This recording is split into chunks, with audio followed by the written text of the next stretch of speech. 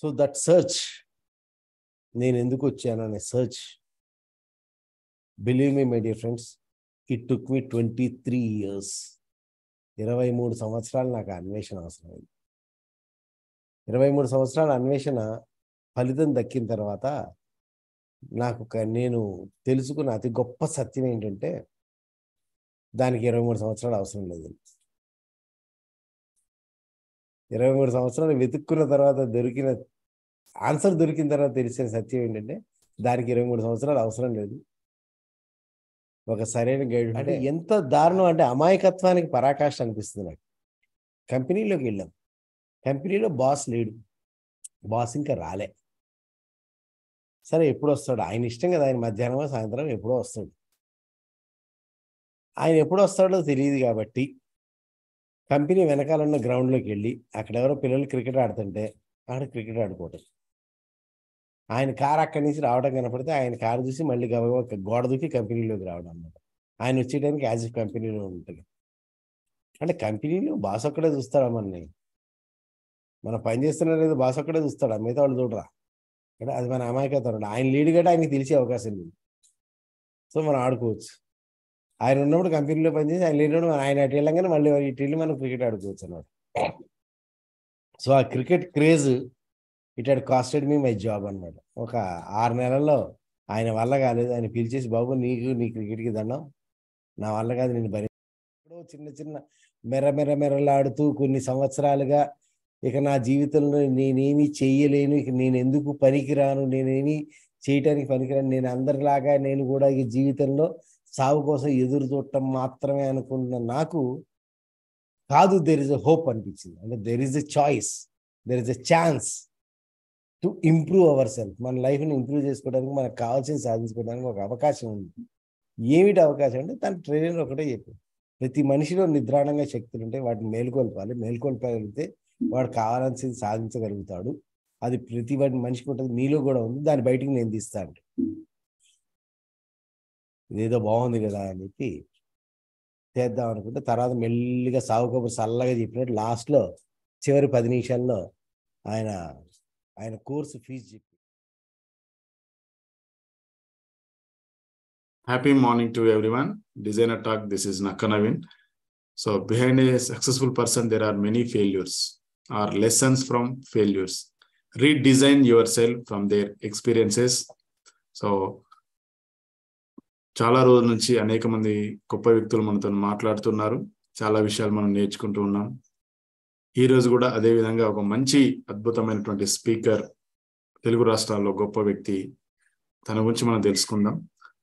So వాటికన్నా ముందు మనకు భగవద్గీత శ్లోకంతో మన సెషన్ ని స్టార్ట్ చేద్దామండి. అందరికీ శుభోదయం. అశోచానవ్యశోచస్త్వం శ్రద్ధావాదాంశ్చ భాషసే గతాసు న గతాసుంశ్చ నానుశోచంతి పండితాః నానుశోచంతి పండితాః.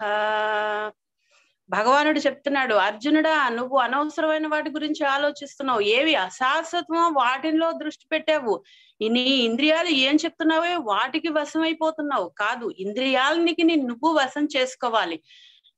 మన యొక్క నిరంతరము జయము అపజయము పుట్టుక మరణము ఇవన్నీ ఒక సైకిల్లో జరుగుతూనే వస్తూనే పోతూ ఉంటాయి.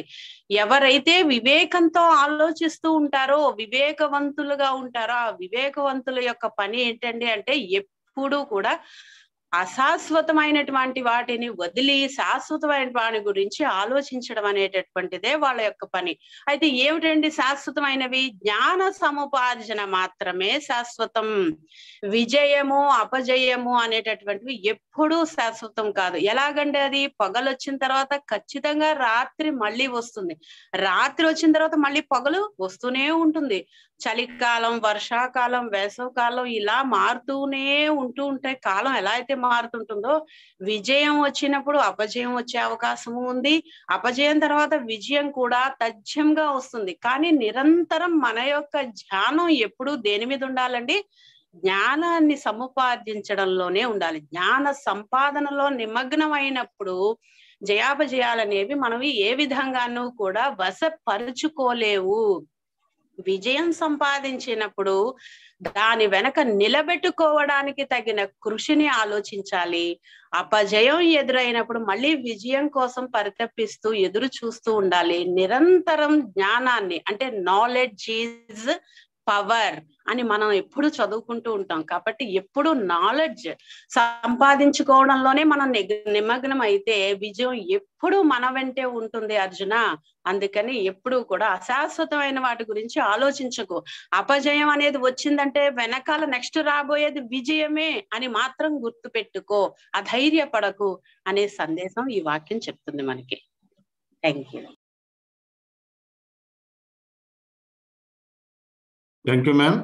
Thank you so much. Sir Rajasekhar sir ఉన్నారా?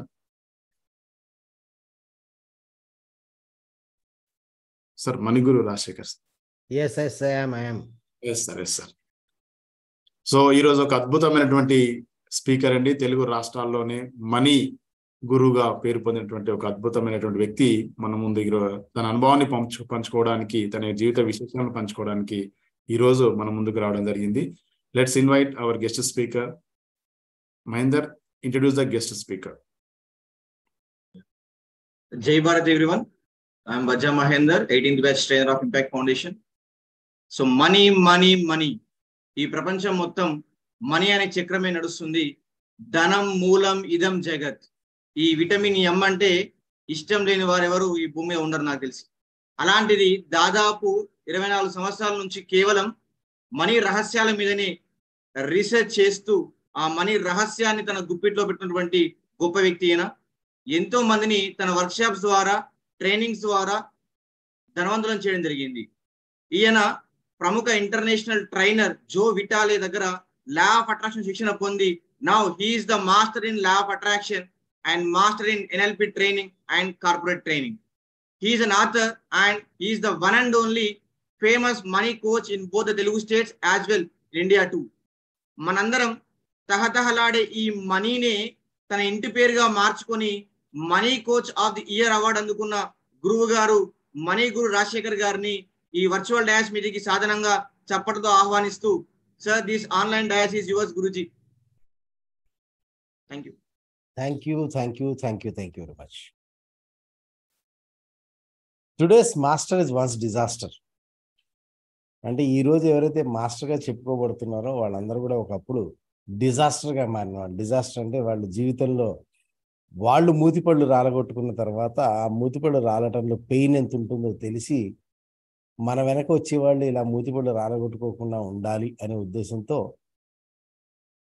మిగతా వాళ్ళందరితో ఆ నాలెడ్జ్ని పంచుకోవడం మొదలుపెట్టిన తర్వాత మెల్లిగా అలా మాస్టర్స్ అవుతారు. సో ఇవాళ నా మూతిపళ్ళు ఎన్నిసార్లు రాని, నా మోకాలు చిప్పలు ఎన్నిసార్లు రేగినాయి, నా మోచేతులు ఎన్నిసార్లు చీరుకుపోయినాయి, నాకు ఎన్ని రకాలుగా బొంకిలు ఇరిగినాయి అనే విషయాన్ని చెప్పమన్నారు ఫస్ట్ టైం. ఎవరైనా కానీ సక్సెస్ స్టోరీ చెప్పమంటారు, ఫెయిల్యూర్ స్టోరీ చెప్పమన్నారు. It's okay. అయితే మీలో ఎవరైనా కనుక ఈ ఫెయిల్యూర్ స్టోరీ మీద ఇంట్రెస్టెడ్గా ఉంటే కనుక మీరు ఒకసారి పెన్ను పేపర్ పెట్టుకుని రాయడం మొదలు పెట్టండి. ఎన్ని అవుతాయో చూదురు. కానీ అంటే ఫెయిల్యూరు అంటే నవీన్ గారు నాకు నిన్న ఫోన్ చేసినప్పుడు ఫెయిల్యూర్ స్టోరీ చెప్పమన్నారు. కానీ ఇది నా ఫెయిల్యూర్స్ స్టోరీ. మరి ఒకటే చెప్పాలా, ఫెయిల్యూర్స్ అన్నీ చెప్పాలా, లేదా లైఫ్ స్టోరీలో ఫెయిల్యూర్స్ చెప్పాలా, ఏది చెప్పాలి క్లారిటీ ఇస్తే ఒక ఫెయిల్యూర్ గురించి చెప్పండి, ఒకటే ఫెయిల్యూర్ గురించి చెప్తాను. కాదు, సిరీస్ ఆఫ్ ఫెయిల్యూర్స్ గురించి, లైఫ్లో మొత్తం ఫెయిల్యూర్స్ గురించి చెప్పండి. సిరీస్ ఆఫ్ ఫెయిల్యూర్స్ అన్నమాట. ఒకటి కాదు, రెండు కాదు, సిరీస్ ఆఫ్ ఫెయిల్యూర్సే కావాలా? వావ్, సరే, అదేమిటి అంత ఆసక్తి. రైట్. ఇట్స్ టోటల్లీ ఒక టిపికల్, అంటే ఆ సఫరింగ్ అవుతున్నప్పుడు, నేను ఆ ఫెయిల్యూర్స్ ఫేస్ చేస్తున్నప్పుడు, లేదా నేను ఆ ప్రాబ్లమ్స్ ఫేస్ చేస్తున్నప్పుడు నాలో సఫరింగ్ ఉండేది. కానీ ఇప్పుడు ఈ క్షణంలో వెనక్కి తిరిగి చూసుకున్న తర్వాత I really express my gratitude to the universe for giving those troubles and failures. ఆ ట్రబుల్స్ ఫెయిల్యూర్స్ ఇచ్చినందుకు నేను గ్రాటిట్యూడ్ ఎక్స్ప్రెస్ చేస్తాను. యాక్చువల్లీ ఇది ప్రతి ఫెయిల్యూర్ అయిన వ్యక్తి చెప్పే మాట అయి ఉండొచ్చు, ప్రతి సక్సెస్ అయిన వ్యక్తి చెప్పే మాట అయి ఉండొచ్చు. కానీ still I feel my own self that ఆ ప్రాబ్లమ్స్, ఆ ఫెయిల్యూర్స్ అన్నీ కూడా నన్ను ఏమంటారు దాన్ని తీర్చిదిద్దుతున్నాయి, నన్ను చెక్కినాయి. ఆ ప్రతి ఫెయిల్యూర్ కూడా నన్ను చెక్కినాయి. నేను ఇవాళ ఎలాగైతే ఉన్నానో అది అలా అవ్వటానికి వీలుగా నన్ను చెక్కినాయి. ఒక్కొక్క అనుభవం ఒక్కోలా చెక్కింది. So it is totally different. On టోటల్గా ఏంటంటే కొంచెం నేను ఫ్లాష్ బ్యాక్లోకి వెళ్తున్నాను, కూడా ఐ కాంటాక్ట్ రాకపోవచ్చు. అక్కడి నుంచి రావాలి డైలాగ్. ఓకే, ఎక్కడి నుంచి మొదలు పెట్టాలి? somewhere around 8 to 10 years of age.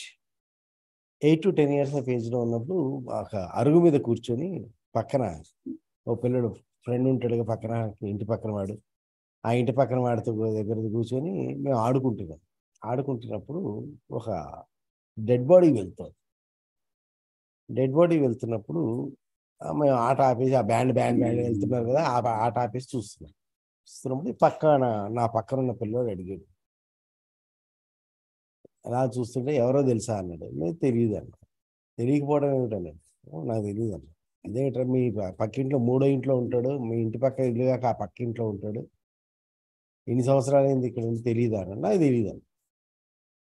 వెళ్ళిపోయింది ఆ బాడీ, వెళ్ళిపోయింది తర్వాత ఎందుకో ఈ క్వశ్చన్, మీ 3వ ఇంట్లో ఉన్న వ్యక్తి నీకు తెలియకపోవడం ఏమిటి అని వాడు అడిగిన క్వశ్చన్ ఎందుకో ఎక్కడో, we don't know the universe, how the universe place the game. ఆ క్వశ్చన్ మటుకు నన్ను వెంటాడింది. Around 8 to 10 years of age. ఆ క్వశ్చన్ మటుకు నన్ను వెంటాడింది. ఏంటి, ఈ వ్యక్తి దాదాపు 70-80 సంవత్సరాలు బ్రతికాడు. ఈ 70-80 సంవత్సరాల పాటు బ్రతికి ఇవాళ చనిపోయాడు. 3వ ఇంట్లో ఉన్న నాకు వీడెవడో తెలియదు. We don't know who he's. నాకు తేడా కూడా రాలేదు అసలు. నేను అసలు పట్టించుకునేది విషయం. నాకు ఎందుకో అక్కడ అదే టైంలో అంటే గౌతమ్ బుద్ధుడికి రకరకాల సీక్వెన్స్ ఆఫ్ ఆపరేషన్స్ కనపడ్డట్టు నాకు అట్లాగే సీక్వెన్స్ ఆఫ్ ఆపరేషన్స్లో ఏదో రోడ్డు మీద కింద ఒక్కొక్క బస్సు కింద పడి చచ్చిపోవడం కనిపించింది. నాకు రెండింటికి పెద్ద తేడా కనపడ్డా. ఐ కుడ్ నాట్, అంటే అది ఎందుకు నాకు ఆ రెండింటికి తేడా కనపడలే. అంటే ఒక కుక్క పుట్టింది, పెరిగింది, పిల్లల్ని కన్నది, చచ్చిపోయింది బస్సు కింద పడి. ఈ పక్కింటి పెద్ద మనిషి పుట్టాడు, పెద్దగా అయ్యాడు, మామూలుగా పిల్లలు కంటే ఒప్పుకోరు కాబట్టి పెళ్లి చేసుకుని పిల్లలు కన్నాడు, ఏంటి పెద్దోడు అయ్యాడు, చచ్చిపోయాడు. వీడి వల్ల కుక్క చచ్చిపోయినందువల్ల ఎవరికి ఏమీ కనపడలేదు, ఈ వ్యక్తి చనిపోయినందువల్ల ఏమీ అనిపించలేదు. అలా డీప్గా ఆలోచిస్తే ఎందుకు ఆ వయసులో ఆ పైత్యపు ఆలోచన, ఒకళ్ళిద్దరు పెద్దవాళ్ళతో చెప్తే వాళ్ళు తిట్టారు, కొట్టారు కూడా. మా మదర్ ఫాదర్ అయితే కొట్టారు కూడా ఈ ఆలోచన షేర్ చేసుకుంటాం. ఈ పిల్లడికి అప్పుడే వైరాగ్యపు ఆలోచనలు వస్తున్నాయి చెప్పి డబ్బులు సినిమాకి పంపించారు. కొంచెం మెటీరియలిస్టిక్ వరల్డ్ మీద ఫోకస్ చేస్తాడు, లేకపోతే వీడు అటు వెళ్ళిపోయేటట్టున్నాడు. So then I had noticed, ఒక కుక్క తన జీవిత కాలంలో, తను బ్రతికిన కాలంలో ఈ ప్రపంచానికి ఏదో ఇస్తుంది, సేవ చేస్తుంది, కాపలాగా ఐటమో ఏదో చేస్తుంది, పోతుంది. ఒక పంది ఆఖరికి అశుద్ధం తింటోంది, పర్యావరణాన్ని పరిశుభ్రతగా తన వంతు కృషి చేస్తుంది, చచ్చిపోతుంది. ఒక ఎలుక అలాగే రైతుకి ఏదో సాయపడుతోంది, చచ్చిపోతుంది. ఇలా ఈ సృష్టిలో చూస్తున్న ప్రతి జీవి కూడా, 84 లక్షల జీవరాశుల్లో మనకి కనపడే ఏ జీవి కూడా, ఆవు కానీ, నక్క కానీ, కుక్క కానీ, ఏదైనా సరే అది బ్రతుకుతున్నందుకు కానీ ఈ ప్రపంచానికి ఏదో ఒకటి ఇస్తోంది.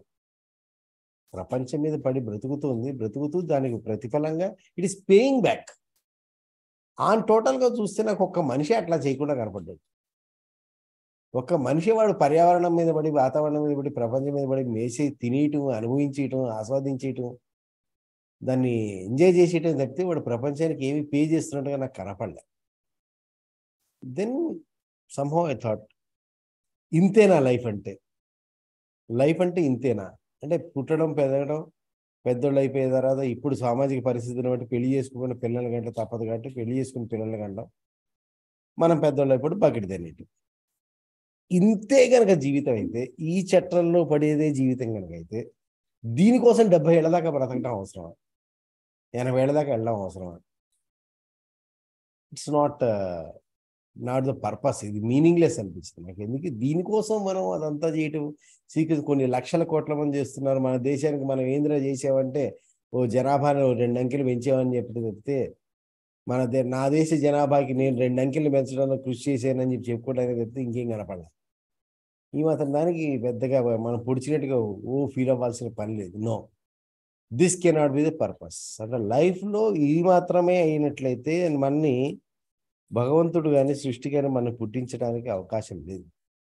సో డెఫినెట్గా దీనికి ఇంకేదో పర్పస్ ఉండాలి మన జీవితానికి ఇంకేదో పర్పస్ ఒక కుక్కకి నక్కకి అంటే కూడా అంటే 84 లక్షల జీవరాశుల్లో అన్నిటికంటే ఉన్నతమైనది మానవ జన్మ అన్నప్పుడు మిగతా వాటన్నిటికంటే ఉన్నతంగా ఇది ప్రపంచానికి పనికి రావాలి కదా అలా కాకుండా తన బ్రతుకు తను వెతికేసి వెళ్ళిపోతే ఇది కాదు కదా అని చెప్పి ఎందుకో 8 to 10 years ఏజ్లో బాగా థాట్ ప్రాసెస్ స్టార్ట్ అయింది థాట్ ప్రాసెస్ స్టార్ట్ అయిన తర్వాత బలవంతంగా మా చుట్టుపక్కల వాళ్ళందరూ కలిసి దాన్ని తొక్కేశారు వీడు మరీ సన్యాసంలో వెళ్ళిపోయేటట్టున్నాడు ప్రపంచాన్ని వదిలేసి వెళ్ళిపోయేటట్టున్నాడు వీడు తొక్కేసి నన్ను ఇక ఈ మామూలుగా ఈ చదువుకోవడాలు పరీక్షలు పాస్ అవ్వడాలు అని చెప్పి అక్కడి నుంచి నన్ను ఏదో ట్యూషన్లో పెట్టడాలు లేదా నాకే ట్యూషన్లు పెట్టడాలు లేదా నాతోటి ట్యూషన్లు పెట్టించడాలు ఏదో రకంగా my parents used to keep me engaged అన్న అలా మొదలైన ప్రయాణం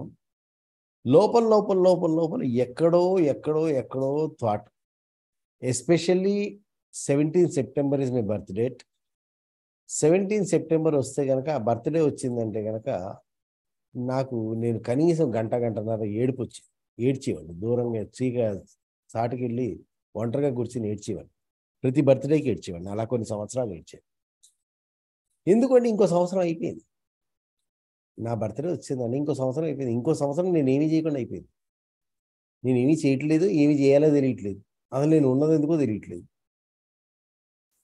సో దట్ సర్చ్ నేను ఎందుకు వచ్చాను అనే search believe me my dear friends it took me 23 years 23 సంవత్సరాలు నాకు అన్వేషణ అవసరమైంది 23 సంవత్సరాల అన్వేషణ ఫలితం దక్కిన తర్వాత నేను తెలుసుకున్న అతి గొప్ప సత్యం ఏంటంటే దానికి 23 సంవత్సరాలు అవసరం లేదు 23 సంవత్సరాలు వెతుక్కున్న తర్వాత ఆన్సర్ దొరికిన తర్వాత తెలిసిన సత్యం ఏంటంటే దానికి 23 సంవత్సరాలు అవసరం లేదు ఒక సరైన గైడ్ ఉంటే 6 నెలల్లోనే ఏడాదిలోనే తెలుసుకోవచ్చు so that was my facility ఆ రోజు నా ఫెసిలిటీస్ అలా ఉండేవి so I completed my graduation తర్వాత సరే ఇక్కడి నుంచి నా స్టోరీ స్టార్ట్ అనమాట ఈ పర్పస్ ఆఫ్ లైఫ్ ఏమిటి లేదు అనుకుంటే అలా ఇక జీవితాన్ని మామూలుగా అందరితో పాటుగానే తింటాం బ్రతకడం తిన్నామా పడుకున్నామా తెల్లారిందా అనే కాన్సెప్ట్లో జీవితాన్ని అలా గడుపుతూ గ్రాడ్యుయేషన్ కంప్లీట్ అయిన తర్వాత వరంగల్లో ఒక జాబ్ చేసాము ఆ జాబ్ చేసే టైంకి మనకి ఇంకా బచ్పన అంటే ఇంకా బాల్యం పోలే అనమాట క్రికెట్ అంటే అప్పట్లో బాగా ఇంట్రెస్ట్ క్రికెట్ అంటే ఎంత దారుణం అంటే అమాయకత్వానికి పరాకాష్ఠ అనిపిస్తుంది నాకు కంపెనీలోకి వెళ్ళాం కంపెనీలో బాస్ లేడు బాస్ ఇంకా రాలే సరే ఎప్పుడు వస్తాడు ఆయన ఇష్టం కదా ఆయన మధ్యాహ్నం సాయంత్రం ఎప్పుడో వస్తాడు ఆయన ఎప్పుడు వస్తాడో తెలియదు కాబట్టి కంపెనీ వెనకాలన్న గ్రౌండ్లోకి వెళ్ళి అక్కడ ఎవరో పిల్లలు క్రికెట్ ఆడుతుంటే క్రికెట్ ఆడుకోవటం ఆయన కారు అక్కడి నుంచి రావడం కనపడితే ఆయన కారు చూసి మళ్ళీ గోడ దూకి కంపెనీలోకి రావడం అన్నమాట ఆయన వచ్చేయడానికి యాజ్ ఇఫ్ కంపెనీలో ఉంటుంది అంటే కంపెనీలో బాస్ ఒక్కడే చూస్తాడా మనని మనం పని చేస్తున్నా లేదు బాస్ ఒక్కడే చూస్తాడా మిగతా వాళ్ళు చూడరా అంటే అది మన అమాయకత్వం ఆయన లీడ్ గట్రా ఆయనకి తెలిసే అవకాశం లేదు సో మనం ఆడుకోవచ్చు ఆయన ఉన్నప్పుడు కంపెనీలో పనిచేసి ఆయన లేనప్పుడు ఆయన అటు వెళ్ళగానే మళ్ళీ ఇటు వెళ్ళి మనం క్రికెట్ ఆడుకోవచ్చు అన్నమాట సో ఆ cricket craze it had casted me my job అనమాట ఒక 6 నెలల్లో ఆయన వల్ల కాలేదు. ఆయన పిలిచేసి, బాబు నీకు నీ క్రికెట్కి దండం, నా వల్ల కాదు నేను భరించడం, గెట్అవుట్ అన్నాడు. సో అది ఎందుకు గెట్అవుట్ అన్నాడు మనకు అర్థం కాని అమాయక పరిస్థితి అనమాట. అదేంటి, ఆయన ఉన్నప్పుడు మనం పని చేస్తూనే ఉన్నాం కదా, ఆయన ముందు పని చేస్తూనే ఉన్నాం కదా, మనం ఆయన నన్ను తీసేయటం ఏంటి అని చెప్పి అర్థం కాని స్థితి అనమాట. సో చాలా ఉంటాయి. అంటే ఇప్పుడు మనకి పెద్ద తెలివిగా ఉన్నట్టు మాట్లాడతాం, కానీ మన జీవితంలో మనం చాలా బాగా ఎర్రి పనులు ఎదవ పనులు బాగా చేస్తాం అనమాట. సో ఇవాళ కాన్సెప్ట్ ఎదవ పనులు కాబట్టి ఏ ఎదవ పని గురించి అయినా నేను మాట్లాడచ్చు అని అనుకుంటున్నాను.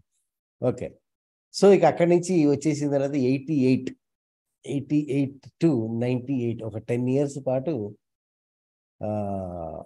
ఒక కంపెనీలో అక్కడ బుద్ధి వచ్చిన తర్వాత ఇక్కడ పనిచేయటం మొదలెడితే, ఇక్కడ పెద్ద కంపెనీ అన్నమాట. పెద్ద కంపెనీ అంటే వరుసగా 10 మంది బాసులు ఉండేవాళ్ళు. నీకు ప్రతి ఒక్కరు 10 మందిలో ఎవరో ఒకడో ఇద్దరు కంపల్సరీ ఉండేవాళ్ళు, పిలుస్తూ ఉండేవాళ్ళు. కానీ మనకు బయటికి వెళ్ళడానికి తప్పించుకోవడానికి ఛాన్స్ లేదన్నమాట. So we have to complete. So then ఈ చెప్పాను కదా ఆల్రెడీ, మనకి ఇదేది వైరాగ్యపు లక్షణాలు, వికారపు లక్షణాలు, సన్యాస లక్షణాలు కనపడుతూ ఉండటం వల్ల మా పేరెంట్స్కి ఎందుకైనా మంచిది, ఇది లాభం లేదు, పిల్లలు జాగ్రత్తగా రాట కట్టేది, గేదెని కట్టేయకపోతే ఈ గేదె కట్టలు తీసుకుని పారిపోయేటట్టుంది అని చెప్పి భార్యని రాట కడతారు కదా, అట్లా పట్టుకొచ్చి చాలా చిన్న ఏజ్లో, అంటే అరౌండ్ 21-22 years ఆఫ్ ఏజ్లో పెళ్లి చేసేది. ఎందుకు చేశారు అంత ఎర్లీగా అని చెప్పడం వాడు మనకి ఎప్పుడు చెప్పలేదు. తర్వాత ఎప్పుడు జ్ఞానోదయం కలిగింది ఎందుకు కట్టేశారు. సో వీడిని ఒక బరువు వేస్తే కానీ కాగితం బాగా రెపరెపరెపలా ఆడుతుంది, దీని మీద బరువు వేస్తే కానీ కాగితం అక్కడ ఉండదు అని చెప్పి చేశారండి. So even then it was going on somewhere around 97 already మీరు కనుక లెక్కేసుకుంటే ఆల్రెడీ అయిపోయింది, ఒక కంపెనీ నుంచి బయటకు వచ్చాం మనం. That's a one career break, ఒక ఫెయిల్యూర్ అది. ఓకే, అంటే ఇక్కడ ఎర్రి పనులు ఉన్నాయి కాబట్టి బ్రేక్ అన్ని అట్లాగే కనిపిస్తాయి, ఎర్రి పనులాగే కనిపిస్తాయి. నేను కంప్లీట్లీ ఈ డాట్స్ అన్నిటిని లాస్ట్లో నేను కనెక్ట్ చేసినప్పుడు మీకు ఏ ఎర్రి పని ఎందుకు చేయాల్సి వచ్చిందని, ఎందుకు జరుగుతుంది మన లైఫ్లో అనేది I will reveal the flash back. అది తెలియాలంటే చివరి దాకా మీరు సస్పెన్స్ సినిమా చివరిలోనే వెళ్ళినవరో తెలుస్తుంది అనమాట. అట్లా నా లైఫ్లో వెళ్ళినవరో మీకు చివరిలోనే తెలుస్తుంది. ఓకే, సో 97 ప్రాంతాల్లో ఒక పర్సన్ అవుట్ సైడ్ చెన్నై నుంచి వచ్చి ఇక్కడికి ఈ కంపెనీలో చేసేవాడు. వాడికి అడ్రస్ తెలియక ఈ అడ్రస్ ఎక్కడ అని అడిగాడు. నాకు తెలిసి వాడు మహా పీనాసి. ఇంటిలోంచి ఈ కంపెనీకి వస్తాడు, కంపెనీ నుంచి ఇంటికి వెళ్తాడు, అది కూడా బస్సులో వస్తే డబ్బులు ఖర్చు అయితే నడిచికి వెళ్తాడు. అటువంటిది వాడు సిటీ సెంటర్లో ఉన్న బాగలింగంపల్లిలో ఉన్నటువంటి సుందర విజ్ఞాన కేంద్రంగా అడ్రస్ అడుగుతున్నాడు. సుందర విజ్ఞాన కేంద్రంతో నీకేం పనిరా, ఆడిటోరియంలో డ్రామాలు వేస్తారు, నాటకాలు వేస్తారు, చాలా కార్యక్రమాలు నడుస్తాయి, సాంస్కృతిక కార్యక్రమాలు నడుస్తాయి, నీకు మామూలుగానే ఎంటర్టైన్మెంట్ లేదు, అట్లాంటి సాంస్కృతిక కార్యక్రమాలు అటెండ్ అయ్యేంత ఇంట్రెస్ట్ ఏమిటి నీకు అని చెప్పి మన క్యూరియాసిటీ అసలు ఏంటి చెప్పాను. నాకు అడ్రస్ కావాలి, నీకు అడ్రస్ చెప్తా కానీ ఎందుకో చెప్పాను అని నేను చెప్పను, నువ్వు చెప్తే నేను చెప్తాను అని చెప్పి కాసేపు వాదులాడిన తర్వాత వాడు సరే అని చెప్పి అప్పుడు తీసి పేపర్ డెక్కన్ క్రానికల్లో పేపర్ కటింగ్ ఇచ్చాడు. ఏమిటది, develop your personality, the personality development ultimate course, develop your communication skill, develop your memory skill, ఆ బ్లా బ్లా బ్లా. పెద్ద ఇది డెవలప్మెంట్ అంటే ఇట్లాంటి డెవలప్ కూడా చేస్తా. For the first time in my life I was listening the word called personality development and the skills about communication skills అంటాడు, memory skills అంటాడు, public speaking skills అంటాడు. ఇవన్నీ ఎందుకు, ఏమిటి ఇది అసలు చూద్దాం అని చెప్పి, ఫ్రీయే కదా అని చెప్పి ఇంట్రొడక్టరీకి వెళ్ళాం. దెన్ ఇట్ వాజ్ ఇన్ 97 వెళ్ళి ఆ ప్రోగ్రాంలో కూర్చున్న తర్వాత 1.5 hour స్పెల్ బౌండ్. 1.5 hour ఎట్లా గడిచిందో తెలియదు. కళ్ళల్లో నీళ్లు, మనసులో అలజడి. పెట్రోల్ బగ్గన ఎక్కడో చిన్న మెరలాడుతూ కొన్ని సంవత్సరాలుగా ఇక నా జీవితంలో నేనేమి చెయ్యలేను, ఇక నేను ఎందుకు పనికిరాను, నేనేమి చేయటానికి పనికిరాను, నేను అందరిలాగా నేను కూడా ఈ జీవితంలో సాగు కోసం ఎదురు చూడటం మాత్రమే అనుకున్న నాకు కాదు, దెర్ ఇస్ ఎ హోప్ అనిపించింది. అంటే there is a choice, there is a chance to improve our self. మన లైఫ్ని ఇంప్రూవ్ చేసుకోవడానికి, మనకు కావాల్సింది సాధించుకోవడానికి ఒక అవకాశం ఉంది. ఏమిటి అవకాశం అంటే తన ట్రైనర్ ఒకటే చెప్పాడు, ప్రతి మనిషిలో నిద్రాణంగా శక్తులు ఉంటాయి, వాటిని మేల్కొల్పగలిగితే వాడు కావాల్సింది సాధించగలుగుతాడు. అది ప్రతి వాడి మనిషికి ఉంటుంది, మీలో కూడా ఉంది, దాన్ని బయటికి నేను తీస్తాను. ఇదేదో బాగుంది కదా అని చెప్పి చేద్దాం అనుకుంటే తర్వాత మెల్లిగా సాగు కబురు చల్లగా చెప్పినట్టు లాస్ట్లో చివరి 10 నిమిషాల్లో ఆయన కోర్సు ఫీజు చెప్పిండు. Can anybody believe what can be the course fees? Course fee ఎంత ఉండొచ్చు?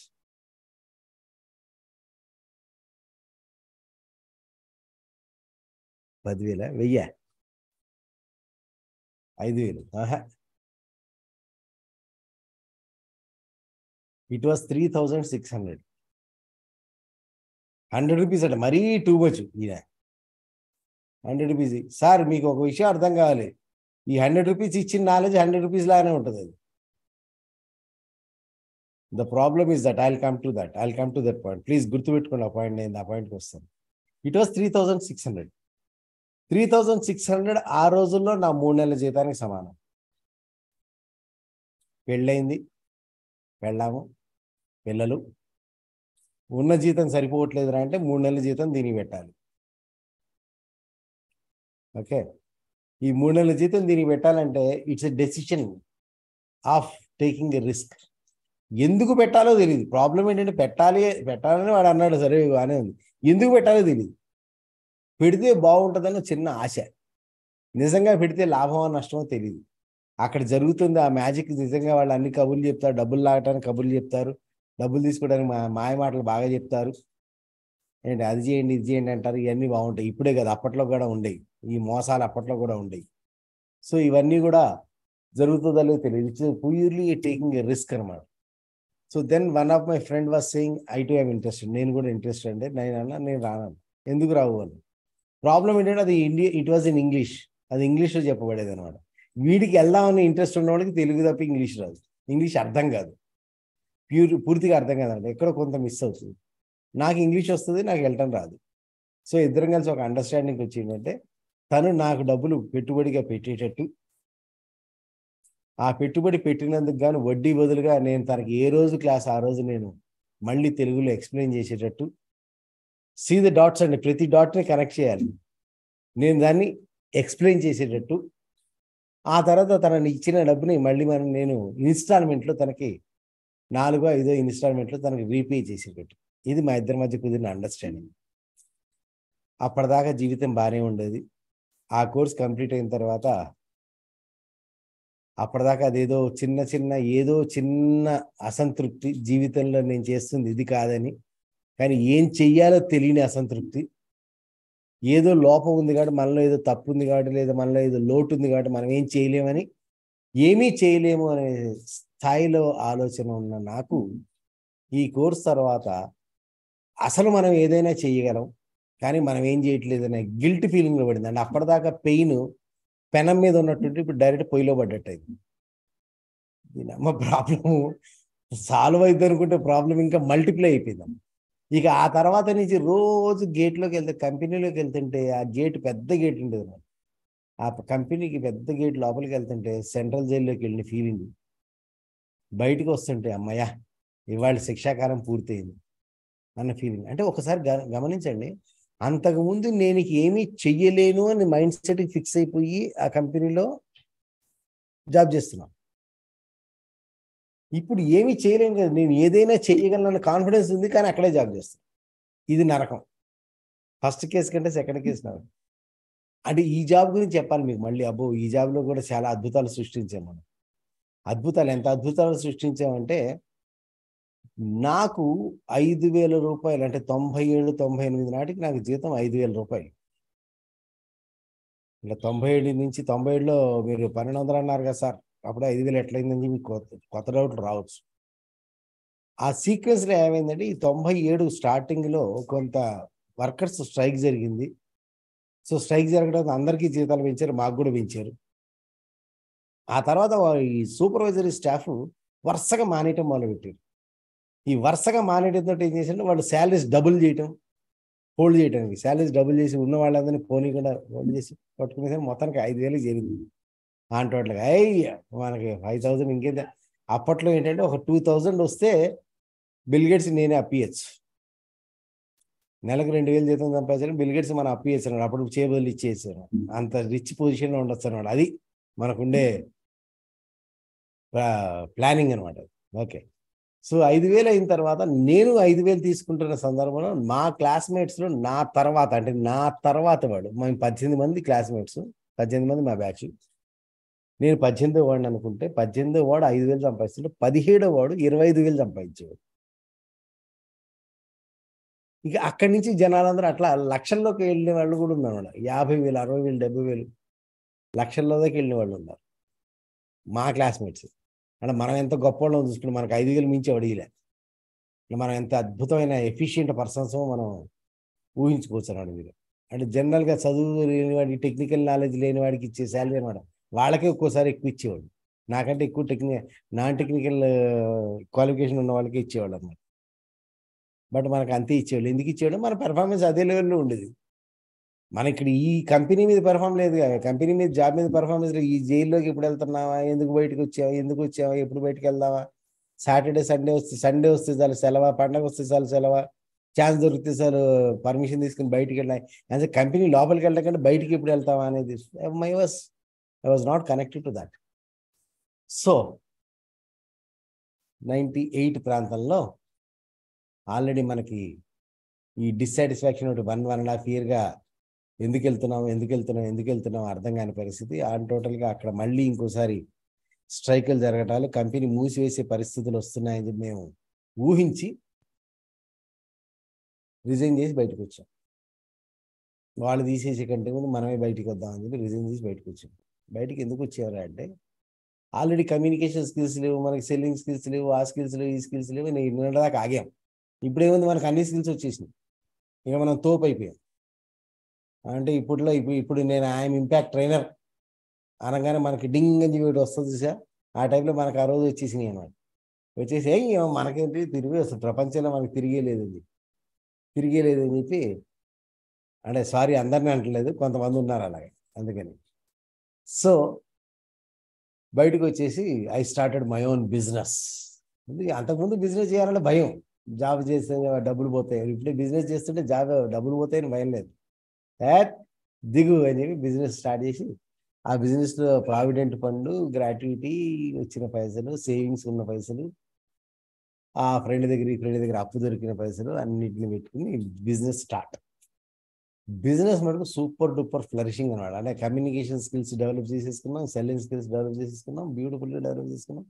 సో ఏమైపోయిందంటే మిగతా వాళ్ళందరూ అప్పులు ఇచ్చి మరీ బిజినెస్ చేస్తున్న సందర్భంలో నేను రూపాయి అప్పు లేకుండా, అంటే రూపాయి క్రెడిట్ ఇవ్వకుండా క్యాష్ అండ్ క్యారీ, అంటే మళ్ళీ మా రీసెర్చ్ అప్పట్లో రీసెర్చ్ అన్న క్రెడిట్ ఇస్తే బిజినెస్ ఆరిపోద్ది కాబట్టి క్యాష్ అండ్ క్యారీ టైప్లో, క్యాష్ అండ్ క్యారీ లెవెల్లో బిజినెస్ స్టార్ట్ చేసి బ్రహ్మాండంగా అప్రతిహతంగా బ్యూటిఫుల్గా బిజినెస్ని నడిపించాం.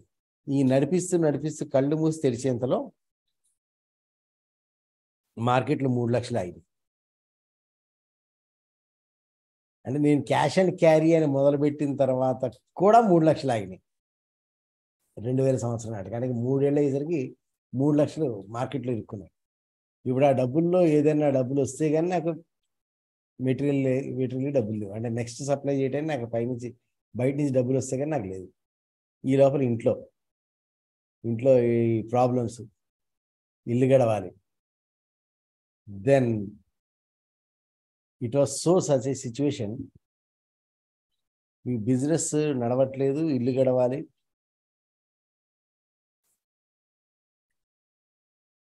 One situation I tell you.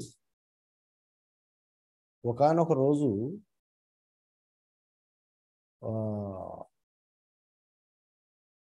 బస్సులో రావడానికి I was falling short of 50 NP, 50 పైసలు టికెట్ తక్కువ ఉండదు.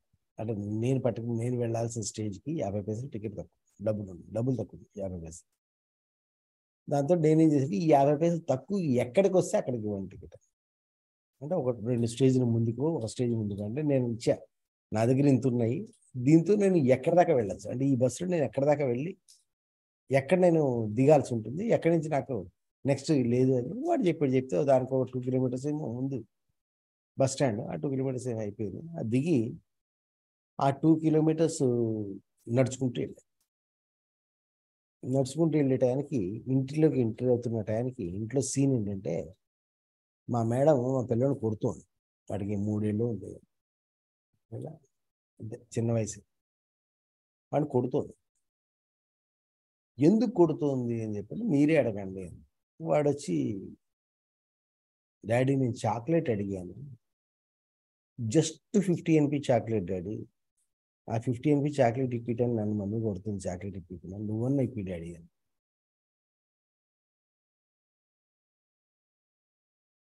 ఆ 50 NP లేక నేను 2 కిలోమీటర్స్ నడిచి వచ్చాను. ఓకే, ఆ రోజు ఒక తండ్రిగా ఎంత పెయిన్ ఫీల్ అయి ఉంటాము, ఒక మనిషికి ఎంత పెయిన్ ఫీల్ ఉంటాము. It's okay. సో 3 లక్షల రూపాయలు మనం మార్కెట్లో అప్పు పెట్టుకుని, అంటే మనకు రావాల్సినవి పెట్టుకుని, మనకి ఇవ్వాల్సిన వాళ్ళకి ఇవ్వాల్సి వస్తే ఇంట్లో బంగారానికి కూడా రెక్కలు వచ్చి అవి కూడా ఎగిరిపోయి, చేతిలో బిజినెస్ చేయడానికి డబ్బు లేక ఏం చెయ్యాలో తోచక ఆగిపోయిన టైంలో ఏం చేయాలని ఆలోచిస్తే మా పేరెంట్స్, ఒకసారి పేరెంట్స్ దగ్గరికి వెళ్తే వాళ్ళు పిలిపించి ఏంటి సంగతి అంటే ఇట్లా బిజినెస్ చేస్తూ ఇట్లా అయింది అని. రెగ్యులర్గా అప్డేట్స్ ఉంటాయి కదా. ఏం చేశారు, మా ఫాదర్ అప్పట్లో ఒక బిజినెస్ చేశారు. ఆయన 92లో బిజినెస్ స్టార్ట్ చేసి 2000 అవుతుంది, 8 years అయింది. 8 yearsగా ఆయన ఒక బిజినెస్ చేశాడు, man power consultancy. Security గార్డ్స్ని contract పద్ధతిలో, సెక్యూరిటీ గార్డ్స్ని, హౌస్ కీపింగ్ వాళ్ళని కాంట్రాక్ట్ పద్ధతిలో ఆయన అరేంజ్ చేసేవారు. సో ఆయన ఏమన్నాడు, అరే నీకు కావాల్సింది బిజినెస్ చేయటమే కదా, బిజినెస్ ఆల్రెడీ ఆల్రెడీ నేను రన్నింగ్ బిజినెస్ ఉంది, జస్ట్ వచ్చి దాన్ని కూడా హెల్పింగ్ హ్యాండ్గా ఉండు, ఫ్యూచర్ పరిస్థితి చూద్దాం, ఒకవేళ నీ కనుక నువ్వు ఇది కనెక్ట్ అయ్యి నువ్వు దీనికి చేసుకోగలిగితే నా తర్వాత చేసుకుంటూ, కానీ లేకపోతే ఏం చేయాలో చూద్దు, కానీ మొత్తానికి ముందేది ఇంట్లో గడవాలి కదా, నేను నీకు ఎంతో కొంత ఇస్తాను, ఒక 5,000 6,000 ఇస్తాను, ముందైతే ఇక్కడ జాబ్ చేయాలి, బిజినెస్ చేయాలి. సరే, అవును, మీరు ఎవరైనా లెక్క పెడుతున్నారా నెంబర్ ఆఫ్ డిప్స్?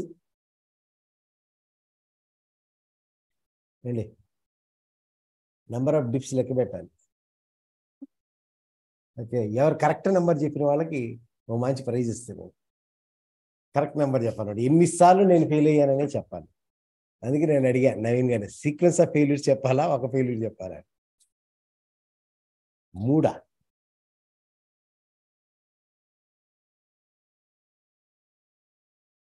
ఓకే, ఈయన ఎవరో 13 అట, ఆల్రెడీ అయిపోయింది, ఆయన ఇష్టం, నోటికి వచ్చింది నెంబర్ చెప్పేది అంతే. సార్ ఇప్పుడు దాకా చెప్పినాయి సార్, నేను టోటల్ చెప్పబోయి, టోటల్ 6 అయినాయా? ఓకే, రైట్, ఓకే, కానీ అండి. So then I went in to my father's business. ఆ ఫాదర్స్ బిజినెస్లో వెళ్ళిన తర్వాత 8 years పాటు ఆయన చెయ్యలేకపోయిన విషయాలు 8 monthsలో నేను చేయగలిగాను. 8 monthsలో చేయగలిగిందంటే ఏం జరిగేదంటే, ఆయనకి 8 months తర్వాత జరిగిన విషయం ఏంటంటే, ఒక 1 ఫోన్ కాల్ వస్తుంది, ఆఫీస్కి ల్యాండ్లైన్ ఫోన్ కాల్ వస్తుంది. మా ఫాదర్ ఫోన్ చేస్తారు, ఫోన్ చేసి it's a regular customer from the last 8 years. ఆయన 8 yearsగా ఆయన ఫేవరెట్ కస్టమర్ అనమాట, ఆయన ఫేవరెట్ కస్టమర్. ఆయన ఫోన్ చేసి, రాజశేఖర్ ఉన్నారా అని. సార్ మీరెవరు అంటే, నేను ఫలానా కంపెనీ నుంచి సామిరెడ్డిని మాట్లాడుతున్నాను. ఆ సామిరెడ్డి గారు నేను భాస్కర్ రావుని మాట్లాడుతున్నాను. గుర్తుపెట్టానండి, చెప్పండి సార్, నాకు మీరు కాదు మీ అబ్బాయికి ఇవ్వండి. లేదు సార్ చెప్పండి, అబ్బాయి బయటికి వెళ్ళి, లేదండి నాకు మీరు కాదు మీ అబ్బాయితో మాట్లాడతాను. పర్లేదు చెప్పండి సార్. సార్ నాకు ప్రాబ్లం వినేవాడు కాదు, సాల్వ్ చేసేవాడు కావాలి సార్, మీ అబ్బాయికి ఇవ్వండి, వచ్చాక ఫోన్ చేయించండి అని పెట్టేసి. తర్వాత అక్కడెక్కడో తగిలింది ఆయనకి ఎక్కడో 8 years నుంచి నేను రిలేషన్ మెయింటైన్ చేస్తుంటే, వాడు నాకు కాదు మీకు కాదు మీ అబ్బాయికి చెప్తా అంటాడా అని చెప్పి, ఎంత తండ్రి అయినా కానీ అక్కడ కొంచెం ఆయనకి ఈగో తగిలింది. ఆ తర్వాత ఆయన ఎప్పుడైతే మిగతా కస్టమర్స్ అందరి దగ్గరికి వెళ్తున్నాడో, స్టాఫ్ అందరి దగ్గరికి వెళ్తున్నాడో, ఆయనకు ఒక నోటీస్లోకి వచ్చింది ఏంటి అంటే, ఐఎమ్ గెయినింగ్ ది గ్రిప్. ఆ బిజినెస్ మీద, కస్టమర్స్ మీద, స్టాఫ్ మీద, టీమ్ మెంబర్స్ మీద నాకు మంచి గ్రిప్ వస్తుంది, నాకు మంచి హోల్డ్ వస్తుంది, విషయాలన్నీ నా కంట్రోల్లో ఉన్నాయి. అంటే ఆయన ఎప్పటికీ జీవితంలో కంట్రోల్ కావు అనుకున్న విషయాలు, అంటే ఇది మనుషుల వల్ల మనం ఎక్కడ ఉంటాం, అది ఎక్కడ ఉంటుంది, ఇది కంట్రోల్ కాదు అనుకున్న విషయాలు కానీ, లేదా ఒక ప్రొఫెషనల్గా ఒక కాంట్రాక్ట్ కానీ, టెండర్ కానీ ప్రొఫెషనల్గా దాన్ని డీల్ చేయటం కానీ, ఇవి జరగవు అనుకున్నది, అది నేను చేస్తూ ఉండేసరికి ఆయనకి ఎక్కడో కొత్త ఇన్సెక్యూరిటీ అనేది ఏర్పడింది. ఇన్సెక్యూరిటీ ఏర్పడి 1 fine day అరే నీకు నాకు సెట్ అవుతుంది కానీ వెళ్ళిపోరా అని మళ్ళీ రోడ్డు మీదకి వచ్చి మనిషి మళ్ళీ రోడ్డును పడ్డాడు.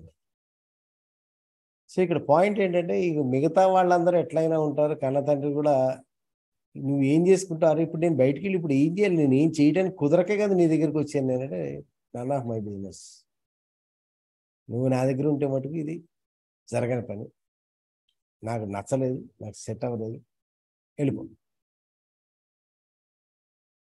ఓకే వెళ్ళిపోయాం.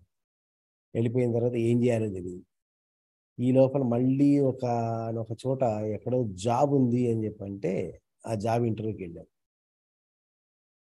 జాబ్ ఇంటర్వ్యూకి వెళ్తే వాళ్ళు ఏం చేశారు, అంతకుముందు నేను 10 years పనిచేసిన కంపెనీ యొక్క సిమిలర్ ఫీల్డ్ అనమాట. వాడు సరే కదని వాడు కంపెనీలో జాయిన్ చేసుకున్నాడు, ఇచ్చాడు. ద కంపెనీ వాజ్ ఎక్కడ ఉండేది, అది somewhere 75 to 80 kilometers from the city. అంటే కనీసం 3 to 3.5 hours పట్టింది జర్నీ, వన్ సైడ్ జర్నీ. పొద్దున్నే 5-5:30 నేను ఇంట్లో బయలుదేరితే కరెక్ట్ 9 గంటల ప్రాంతానికి చేరేవాడిని అన్నమాట.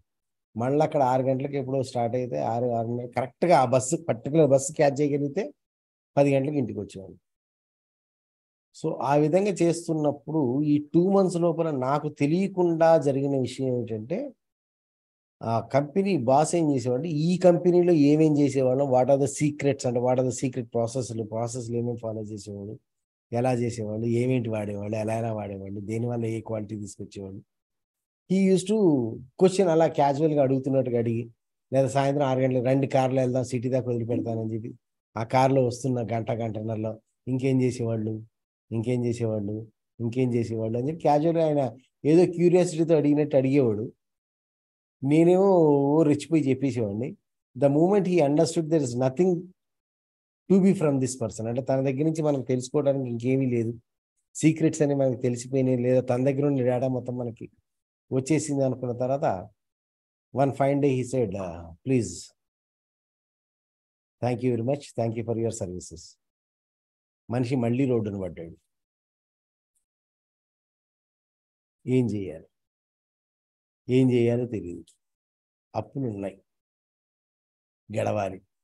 ఇల్లు గడవాలి, ఏం చేయాలి, క్వాలిఫికేషన్ పనికిరాదు, బిజినెస్ చేయలేము, పెట్టుబడి లేదు, జాబ్ ఇవ్వడు, ఏం చేయాలి. దెన్ వన్ ఫైన్ ఫ్రెండ్, ఒక మంచి ఫ్రెండ్ ఉండేవాడు. ఒక మంచి ఫ్రెండ్ అంటే నిజంగా ఫ్రెండ్ అంటే ఇలా ఉండాలనిపిస్తుంది మీకు చెప్తే. తను ఏమన్నా అంటారే, నీకు ఏం చేయాలి అంటే ఒకసారి ఇల్లు కూర్చుంటే ఏం చేద్దాం అనుకుంటే, నాకు ఏం చేయాలి అర్థం కావట్లేదు, ఇంట్లో చూస్తేనేమో ఇల్లు గడవాలి, ఇంటికి వెళ్తేనేమో వాళ్ళ మొహం చూస్తుంటే ఇల్లు గడవాలి అనుకుని చూస్తే నాకేం జరగట్లేదు, ప్లస్ నేను ఏం చేయాలో నాకు తెలియట్లేదు, నాకు తోచట్లేదు. దిస్ ఈజ్ సమ్వేర్ అరౌండ్ 2000 అండి, అరౌండ్ 2000-2001 బిగినింగ్ గురించి మాట్లాడుతున్నాను. సో ఏం చేయాలో తెలియట్లేదు అని చెప్పి తనేమన్నా అంటే, ఓ పని చెయ్యి, నేను నీకు నెలకు 2000 ఇస్తా, సరిపోతాయంటే ఆ ఇంట్లో సరిపోతాయి. ఓకే నేను ఇంట్లో వరకే మాట్లాడుతాను, నెలకు 2000 ఇస్తా, ఎలా 3 నెలలు ఇస్తా, 3 నెలల పాటు నేను నీకు నెలకు 2000 ఇస్తా, జీతం టైంలో ఎవ్రీ మంత్ ఫస్ట్కి వచ్చి తీసుకెళ్ళిపోయినా. ఆ తర్వాత ఆ రోజు మొత్తం వచ్చి నా దగ్గర కూర్చో, పొద్దున్నే లేచి వచ్చి రెడీ ఆఫీస్కి వచ్చినట్టు వచ్చే మా ఇంటికి, నా దగ్గరికి వచ్చి నేను ఎక్కడుంటే అక్కడ ఉండు, కానీ సాయంత్రం 6-6:30 దాకా ఉండు, వెళ్ళు. సో ఈ 3 నెలలు నీకు ఛాన్స్, ఈ 3 నెలల్లో నువ్వు నీ లైఫ్లో ఏమైనా చేయదలుచుకున్నావా, చెయ్యగలవా, ఏం చేయాలి లైఫ్లో తేల్చుకో. ఈ 3 నెలల్లో నువ్వు తేల్చుకోగలిగినా తేల్చుకోలేకపోయినా 4వ నెల నుంచి నాకు సంబంధం లేదు. So I can support you only for 3 months. ఆ మూమెంట్లో మనకి ఇంకే దారి కనపడక, ఓ ఎస్ దాన్నే ఉంది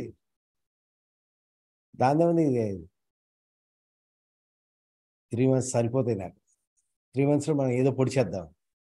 but the problem was first month ఎప్పుడైతే ఆ 2000 వచ్చేసి ఇల్లు గడవటం మొదలైందో మనం రిలాక్స్ అయిపోయాం. సెకండ్ మంత్ ఇంకా ఫుల్గా రిలాక్స్ అయిపోయాం. థర్డ్ మంత్ అంటే సెకండ్ మంత్ కంప్లీట్ అవుతుండగా he made me to sit one day and said, WhatsApp ఏం నిర్ణయించుకోవడం కాదు కదా, అప్పటిదాకా మనం ఆలోచించింది లేదు. దెన్ he said, సారీ, నువ్వు ఆలోచించుకోవడం అనే ప్రాసెస్ కనుక చేస్తూ ఉండినట్టయితే నేను 3rd month దాకా నేను సపోర్ట్ ఇచ్చేవాడిని. నువ్వు అసలు ఆలోచన అనేది చేయలేదంటే నేను నీలో బద్ధకాన్ని పెంచినట్టుగా నాకు అనిపిస్తుంది. So I'm withdrawing my support from the 3rd month. 2 months లో ఐఎమ్ అవుట్. ఇదే సందర్భంలో ఈ మూమెంట్లో మనకు కరెక్ట్గా ఒక పాంప్లెట్ వచ్చింది. వాళ్ళ బ్రదర్ ఇన్లా పంపించారు పాంప్లెట్. ఆ పాంప్లెట్లో ఏంటంటే no money workshop. Money workshop అంటే మనీ గురించి వర్క్షాప్స్ ఉంటాయా అని. అప్పటికి ఏంటంటే ఈ 97 నుంచి 2000 దాకా నేను కొన్ని ఏ ప్రోగ్రామ్ అడ్వాన్స్ అప్పుడు ఇంకా డబ్బులు వస్తూ ఉండే కదా, డబ్బులు బిజినెస్లో అక్కడ ఇక్కడ అన్ని చోట్ల వస్తూ ఉండేవి.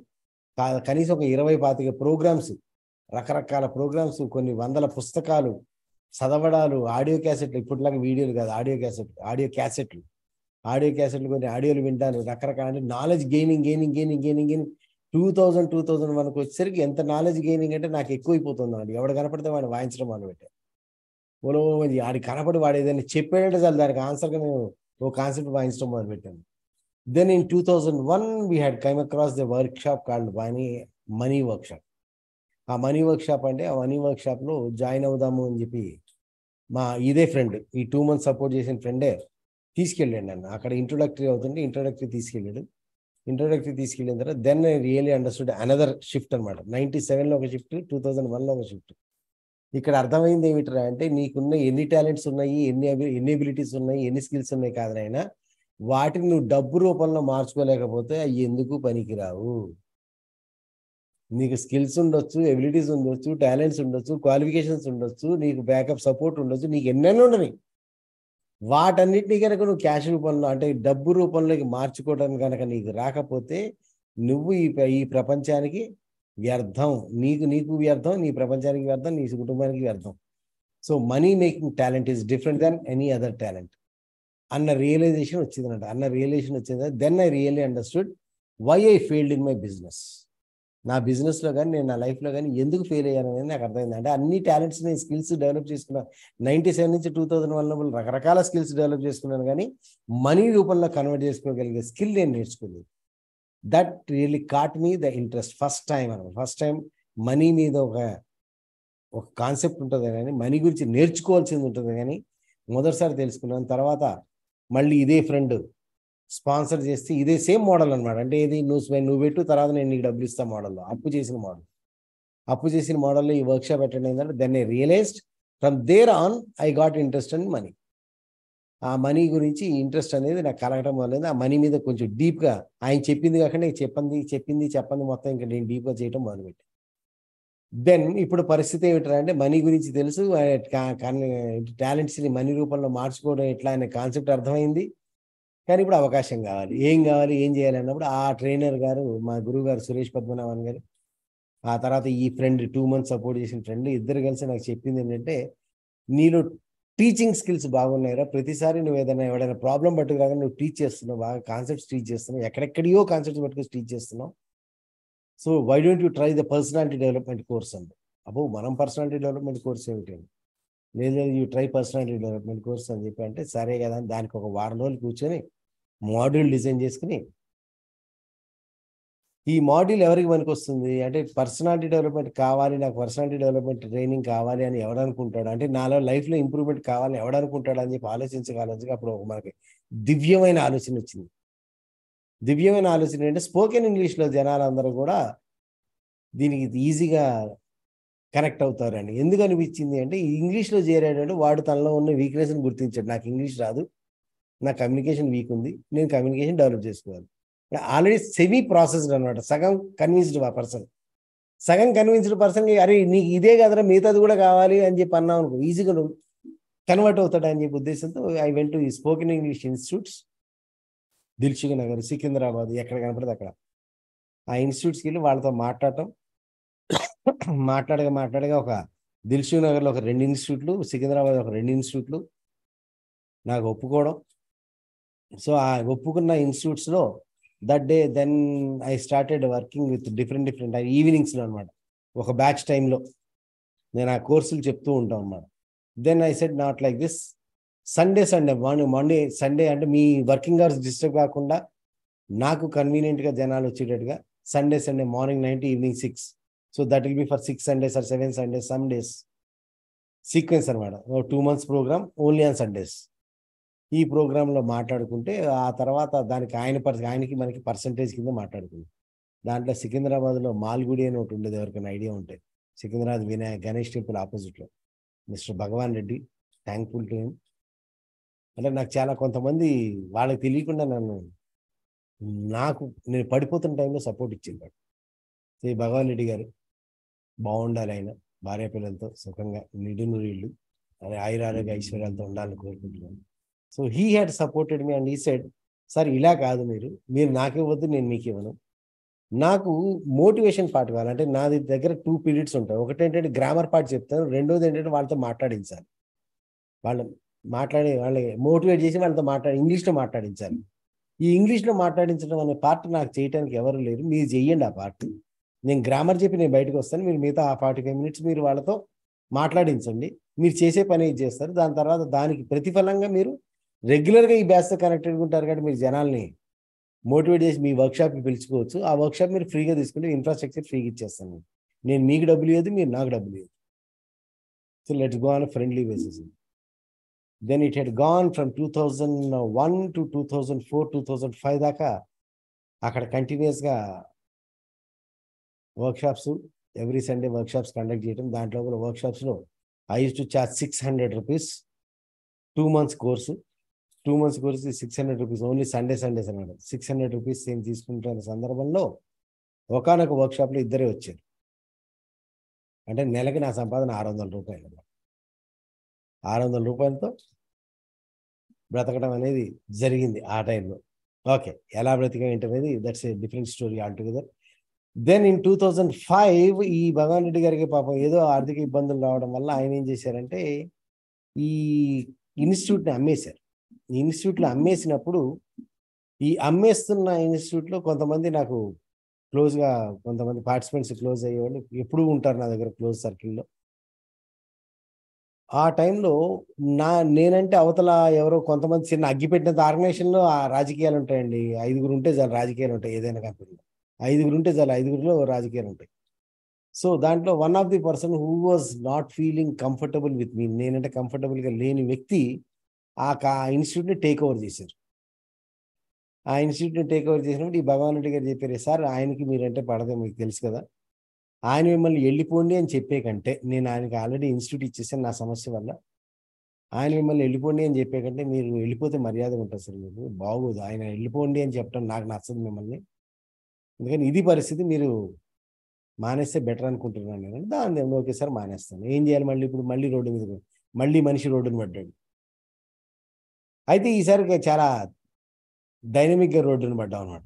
Then we understood. దెన్ ఆ టైంలో మల్లారెడ్డి అని చెప్పి నా దగ్గర ఒక పార్టిసిపెంట్ ఉండేవాడు. ఆ అబ్బాయి అప్పట్లో సివిల్స్ ప్రిపేర్ అవ్వాలని చెప్పి చదువుతున్నప్పుడు దానికి సివిల్స్ ప్రిపేర్ అవ్వడానికి కావాల్సిన మానసిక ధైర్యం, స్థైర్యం లేకుండా ఉంటే మన పర్సనల్ డెవలప్మెంట్ కోర్సులో చేరి మానసిక ధైర్యం, స్థైర్యం అన్ని తెచ్చుకున్నాడు అనమాట. తెచ్చుకుని yes sir I want to do civils చదవాలి, నేను ఐపీఎస్ చదవాలి, డామ్ లిస్ట్ అన్నాడు. సరే బాగుంది, చదివానంటే మరి కాదండి, నెంబర్ పెరిగిపోయింది, సూర్యబాబు గారు నెంబర్ పెరిగిపోయింది, చెక్ చేసుకోండి. ఓకే, సో దెన్ ఏం చేయాలి అని చెప్పండి, ఆ అబ్బాయికి డబ్బులు కావాలి, నాకు డబ్బులు కావాలి. దెన్ ఐ సెడ్ ఓకే, ఒక పని చేద్దాం అంటే, అబ్బాయి ఫ్యామిలీ పాపం agriculture family, poor family, they cannot even support him to feed.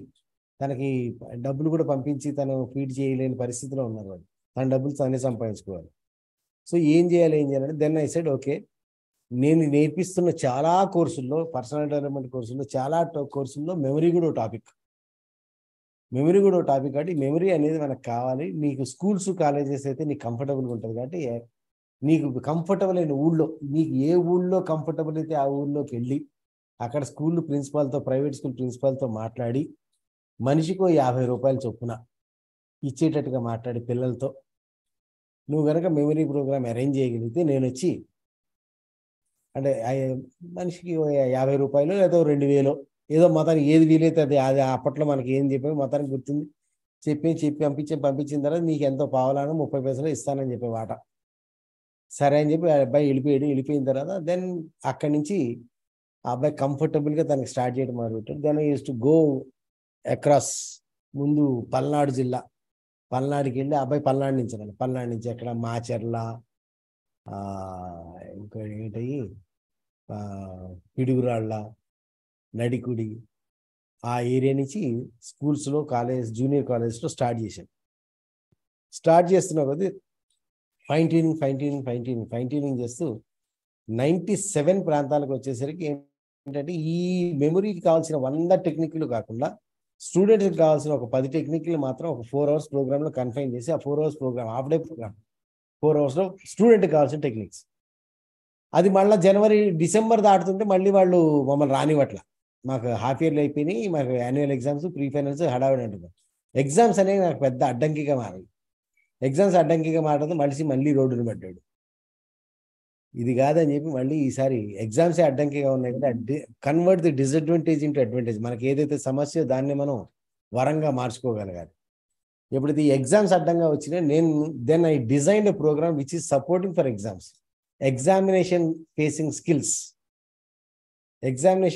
సక్సెస్ఫుల్గా ఎగ్జామ్స్ రాయటం ఎలా అనే స్కిల్స్ని ఇదే మెమరీ టెక్నిక్స్లో కొంచెం ఎగ్జామినేషన్ ఫేసింగ్ రైటింగ్ స్కిల్స్ని కూడా యాడ్ చేసి మొత్తానికి దానికి 4 hours ఎగ్జామ్ పెట్టాం. అంటే అప్పటిదాకా అక్టోబర్ నవంబర్ దాకా మెమరీ స్కిల్స్ అని నడుస్తుంది. అక్టోబర్ నవంబర్ తర్వాత ఏమో ఎగ్జామినేషన్ ఫేసింగ్ స్కిల్స్ అని ఫిబ్రవరి దాకా, మార్చి దాకా కూడా నడుస్తాయి అన్నమాట, depending upon the students approach. అది స్టార్ట్ చేసిన 1 సంవత్సరం తర్వాత 2వ సంవత్సరానికి నేను వెళ్తే, నేను ఒక చోటకి వెళ్ళినప్పుడు ఎగ్జామినేషన్ ఫేసింగ్ స్కిల్స్ అని చెప్పి మాట్లాడితే పట్టాభిరామ్ గారు చెప్తారు అట్లాంటిదేనా అని. నేను చెప్పడం మొదలుపెట్టిన తర్వాత కంఫర్టబుల్గా ప్రతి వాళ్ళకి ఐడియాస్ రావచ్చు. దాని పట్టాభిరామ్ గారికి కూడా ఆ సంవత్సరం ఐడియా వచ్చింది అన్నమాట, ఎగ్జామినేషన్ ఫేసింగ్ స్కిల్స్ పెట్టాలని. సో దాంతో మనకు ఆ ఫేమ్ లేదు, ఆయనకి ఆ ఫేమ్ ఉంటుంది. వెళ్ళినప్పుడు పట్టాభిరామ్ గారు పెట్టిన ప్రోగ్రామ్ లాంటిది మీరు పెడుతున్నారు అన్నమాట. సో ఇది నేను ఇండివిజువల్గా పెడుతున్నాను సంగతి ఎక్కడ గుర్తింపు రాదు నాకు. ఆయన అదేమిటి, నేను కదా పెట్టింది, ఆయన పేరు చెప్తారు ఏమిటి అని చెప్పి అప్పుడు నాకు అర్థమైంది అన్నట్టు. ఓహో, నీవు ఎంత పెట్టావనేది కాదు, నేను నీకు ఎంతమందికి తెలుసు, ఎంతమంది దగ్గర నీకు గుర్తింపు అనేది ఇంపార్టెంట్, లేకపోతే ఇలాగే ఉంటుంది అనుకోండి. Then fine. Then that it came up to 2009 దాకా, అటు మా ఆదిలాబాద్ నుంచి ఇటు అనంతపూర్ దాకా, ఇటు శ్రీకాకుళం దగ్గర నుంచి ఇటు మంచిర్యాల దాకా అప్రతిహతంగా, అంటే అప్పటికి మనీ ఇన్కమ్ ల్యాక్స్లోకి వెళ్ళిపోయి ఒక కార్ వేసుకుని హైదరాబాద్లో కార్ వేసుకుని బయలుదేరితే మళ్ళీ నెలన్నరకు మళ్ళీ హైదరాబాద్ రావడం అన్నమాట. కంటిన్యూస్గా టూర్ల మీద టూర్, ప్రోగ్రామ్ మీద programme every day programme. Junior కాలేజెస్లో, 10th క్లాస్, హై స్కూల్స్లో మెమరీ స్కిల్స్ చెప్పాలి, స్టడీ స్కిల్స్ చెప్పాలి, ఎగ్జామినేషన్ ఫెసిలిటీస్ చెప్పాలి అంటే రాజశేఖరే చెప్పాలి, ఇంకెవరు అంటే ఉన్నారు. కానీ వాళ్ళెవరో కూడా ఇక్కడి నుంచి పాపం పట్టాభిరామ్ గారు ఉన్నారు, కానీ అప్పటికి ఆయన కొంచెం ఏజ్ అవ్వడంతో ఆయన అంత స్పీడ్గా ఆయన మూవ్మెంట్ అనేది కొంచెం కష్టమయ్యేది. నేను డైనమిక్ మార్కెటింగ్ చేసుకుంటూ వెళ్ళేవాడిని, ఆయన పిలిచిన వాళ్ళ దగ్గర మాత్రం వెళ్ళగలిగేవాడిని. అలా వెళ్తూ ఉండగా 2009 నుంచి ఒక ఉద్యమం ఉధృతమైంది, జై తెలంగాణ అని. ఈ జై తెలంగాణ ఉద్యమం అవడంతో మొట్టమొదటిగా ఎఫెక్ట్ అయ్యేవన్నీ ఎడ్యుకేషనల్ ఇన్స్టిట్యూట్స్. ఇట్లాంటి అజిటేషన్స్ జరిగినప్పుడు ఫస్ట్ ఎఫెక్ట్ అయ్యే ఎడ్యుకేషనల్ ఇన్స్టిట్యూట్స్ అయ్యే మూసేస్తారు. ఎక్కడికి వెళ్తే అక్కడ, అంటే ఆంధ్రాకి వెళ్తేనే ఆంధ్రాలో ఎడ్యుకేషన్ ఇన్స్టిట్యూట్స్ ధర్నా అని చెప్పి మూసేసేవాడు, తెలంగాణకు వస్తే తెలంగాణలో మూసేసేవాడు. అంటే ఎట్లా ఉండేదంటే, మంచిర్యాల వెళ్ళి ప్రోగ్రామ్ పెడదాం కదా అంటే, రేపు ప్రోగ్రామ్ పెడదామని డేట్ ఫిక్స్ చేసుకుని మేము హోటల్లో కూర్చొని ఉంటే అది తెలంగాణ వాళ్ళు ధర్నా చేస్తున్నాం, ఇవాళ నుంచి ధర్నా, నో స్కూల్స్ అండ్ కాలేజెస్ అన్ని బంద్. అరే ఇక్కడ బంద్ అయింది అని చెప్పి కారు వేసుకుని రాత్రి మళ్ళీ తెల్లారిపాటి ఒంగోలు అటు వెళ్తాను. ఒంగోలు వెళ్ళి మేము కరెక్ట్గా రాత్రంతా ఒంగోలు ప్రయాణం చేసి తెల్లారి ఒంగోలు దిగి హోటల్లో రూమ్ చెక్ ఇన్ అయ్యి మళ్ళీ బయటకు వచ్చి చూసేసరికి ఆ రాత్రిపూట చిదంబరం గారు ఏదో అనౌన్స్మెంట్ చేశారంటే, ఇప్పుడు ఈసారి ఆంధ్ర వాళ్ళు ధర్నా చేస్తున్నారు. అది ఇప్పుడు ఏం చేయాలరా, ఓహో తెలంగాణలో తగ్గిపోయిందా అని మళ్ళీ ఇటు వరంగల్ వస్తే ఈ లోపల ఇంకేదో చేంజ్ వచ్చేది, ఇక్కడ కేసీఆర్ ధర్నా చేసింది. సో ఆన్ టోటల్గా ఏమైందంటే 6 months to 1 year పాటు నేను ఎటు అడుగు పెడితే అక్కడ ధర్నా. ఇక మా ఇంట్లో వాళ్ళు ఏంటంటే న్యూస్ చూసేవాళ్ళు అనమాట, ఇప్పుడు ఎక్కడ ధర్నా జరుగుతుంది, అక్కడ అయితే అక్కడే ఉంటుంటాడు ధర్నా, అంటే ఈ ధర్నా ఎక్కడ ఉంటే నేను అక్కడ ఉన్నా అనమాట. నో అండర్స్టాండ్, ఒక 1 year పాటు నో ఇన్కమ్, జీరో ఇన్కమ్ తోటి ఇక దానితో మన ఖర్చులు ఆటోమేటిక్గా పెరుగుతూ ఉండడాలు అవన్నీ. సో ఆటోమేటిక్గా పర్సనల్ లోన్లు, క్రెడిట్ కార్డులు, హంగామా, హడావిడి అయిపోయి అరౌండ్ 2009కి వచ్చేసరికి ఇట్ వాస్ టోటలీ ట్రబుల్సమ్ అన్నమాట. ఈ టోటలీ ట్రబుల్సమ్ అవ్వలేదు. ఇక తర్వాత మనిషి మళ్ళీ రోడ్డును పడ్డాడు. ఈ టైప్లో వెళ్తే కుదరదని చెప్పి ఇక I started my own institution. అంటే అంతకుముందే ఆల్రెడీ నేను చేస్తున్నప్పుడు ఇంజనీరింగ్ కాలేజ్కి, పీజీ కాలేజ్కి ఇంటర్వ్యూ ఫేసింగ్ స్కిల్స్ కోర్సెస్ చెప్పేవాడు. And I was known for that. 2009 to 2011 దాకా కూడా అసలు అప్పటికి ఈ ఇంటర్వ్యూ ఫేసింగ్ స్కిల్స్ అనే కోర్సు ఒకళ్ళు చెప్పచ్చు, ఇంటర్వ్యూ ఫేసింగ్ స్కిల్స్ అనే కోర్సు ఒకటి డిజైన్ చేసి చెయ్యొచ్చు అనేది అప్పటికి ఇంకా అది ప్రాచుర్యంలోకి రాలా.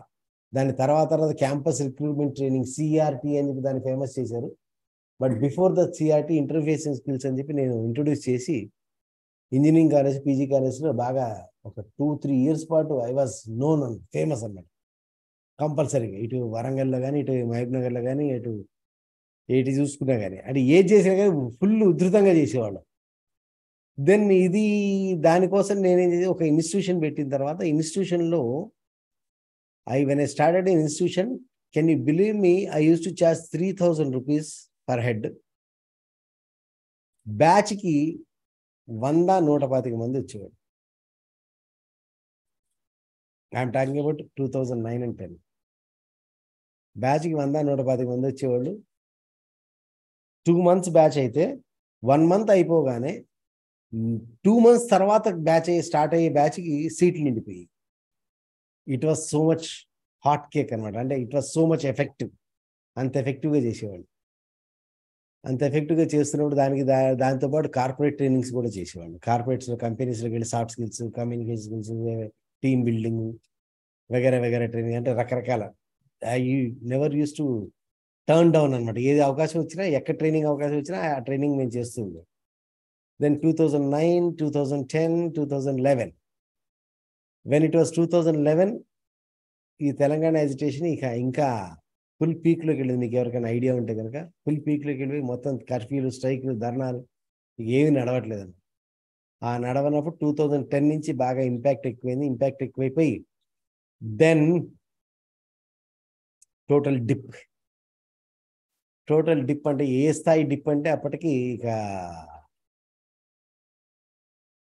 ఒక పక్కన పర్సనల్ లోను, క్రెడిట్ కార్డుల వాళ్ళు, అంటే నా డే ఎలా తెల్లారేదంటే డోర్ నాక్ అయ్యేది. మార్నింగ్ 6 o'clock డోర్ నాక్ అయ్యేది. ఎవరైనా ఓపెన్ చేస్తే అప్పులోడ్ అనమాట. అప్పులోడ్తో డోర్ నాక్ ఓపెన్ అయ్యేది. ఆ తర్వాత ఇక అది జరిగిన తర్వాత పర్యవసానం ఏమిటంటే ఆ గొడవలు ఇంట్లో కూడా మొదలవడం, నా అనుకున్న వాళ్ళే నన్ను లీగల్ ఇష్యూస్లోకి లాగడం, ఆ పోలీసుల చుట్టూ, కోర్టుల చుట్టూ తిరుగుతూ ఉండడం. ఈ తిరుగుతూ ఉన్న టైంకి ఇక నేను బయట కనపడితే, అంటే నా పేరు నేను బయటికి చెప్పుకుంటే ప్రమాదంగా మారిన సందర్భంలో నేను ఇంకొక పర్సన్ దగ్గరికి వెళ్ళి, ఇంకో పర్సన్ దగ్గర ఇదే క్యాంపస్ రిక్రూట్మెంట్ ట్రైనింగ్, నేను ఇంకో పర్సన్ దగ్గర ఆ పర్సన్ పేరు మీద రోజుకి 1000 రూపాయలకి కూలీ చేశాను. ఒకప్పుడు ఏపీలో, అంటే ఒకప్పుడు వీటన్నిటిలో నా పేరుకి, అంటే ఈ recruitment campus interview facing skills ట్రైనింగ్కి పర్యాయ పదంగా ఉన్న నేను ఇంకొకళ్ళ దగ్గర ఆ వ్యక్తి పేరు మీద, అంటే నా పేరు బయటికి రాకుండా ఆ వ్యక్తి పేరు మీద రోజుకి తను 1000 రూపాయలు ఇచ్చేటట్టుగా కొన్ని సంవత్సరాల పాటు చేయాల్సి వచ్చింది. మళ్ళీ కారు, బైకు అన్నీ వదులుకుని బస్సుల్లో ప్రయాణం చేయాల్సి వచ్చింది.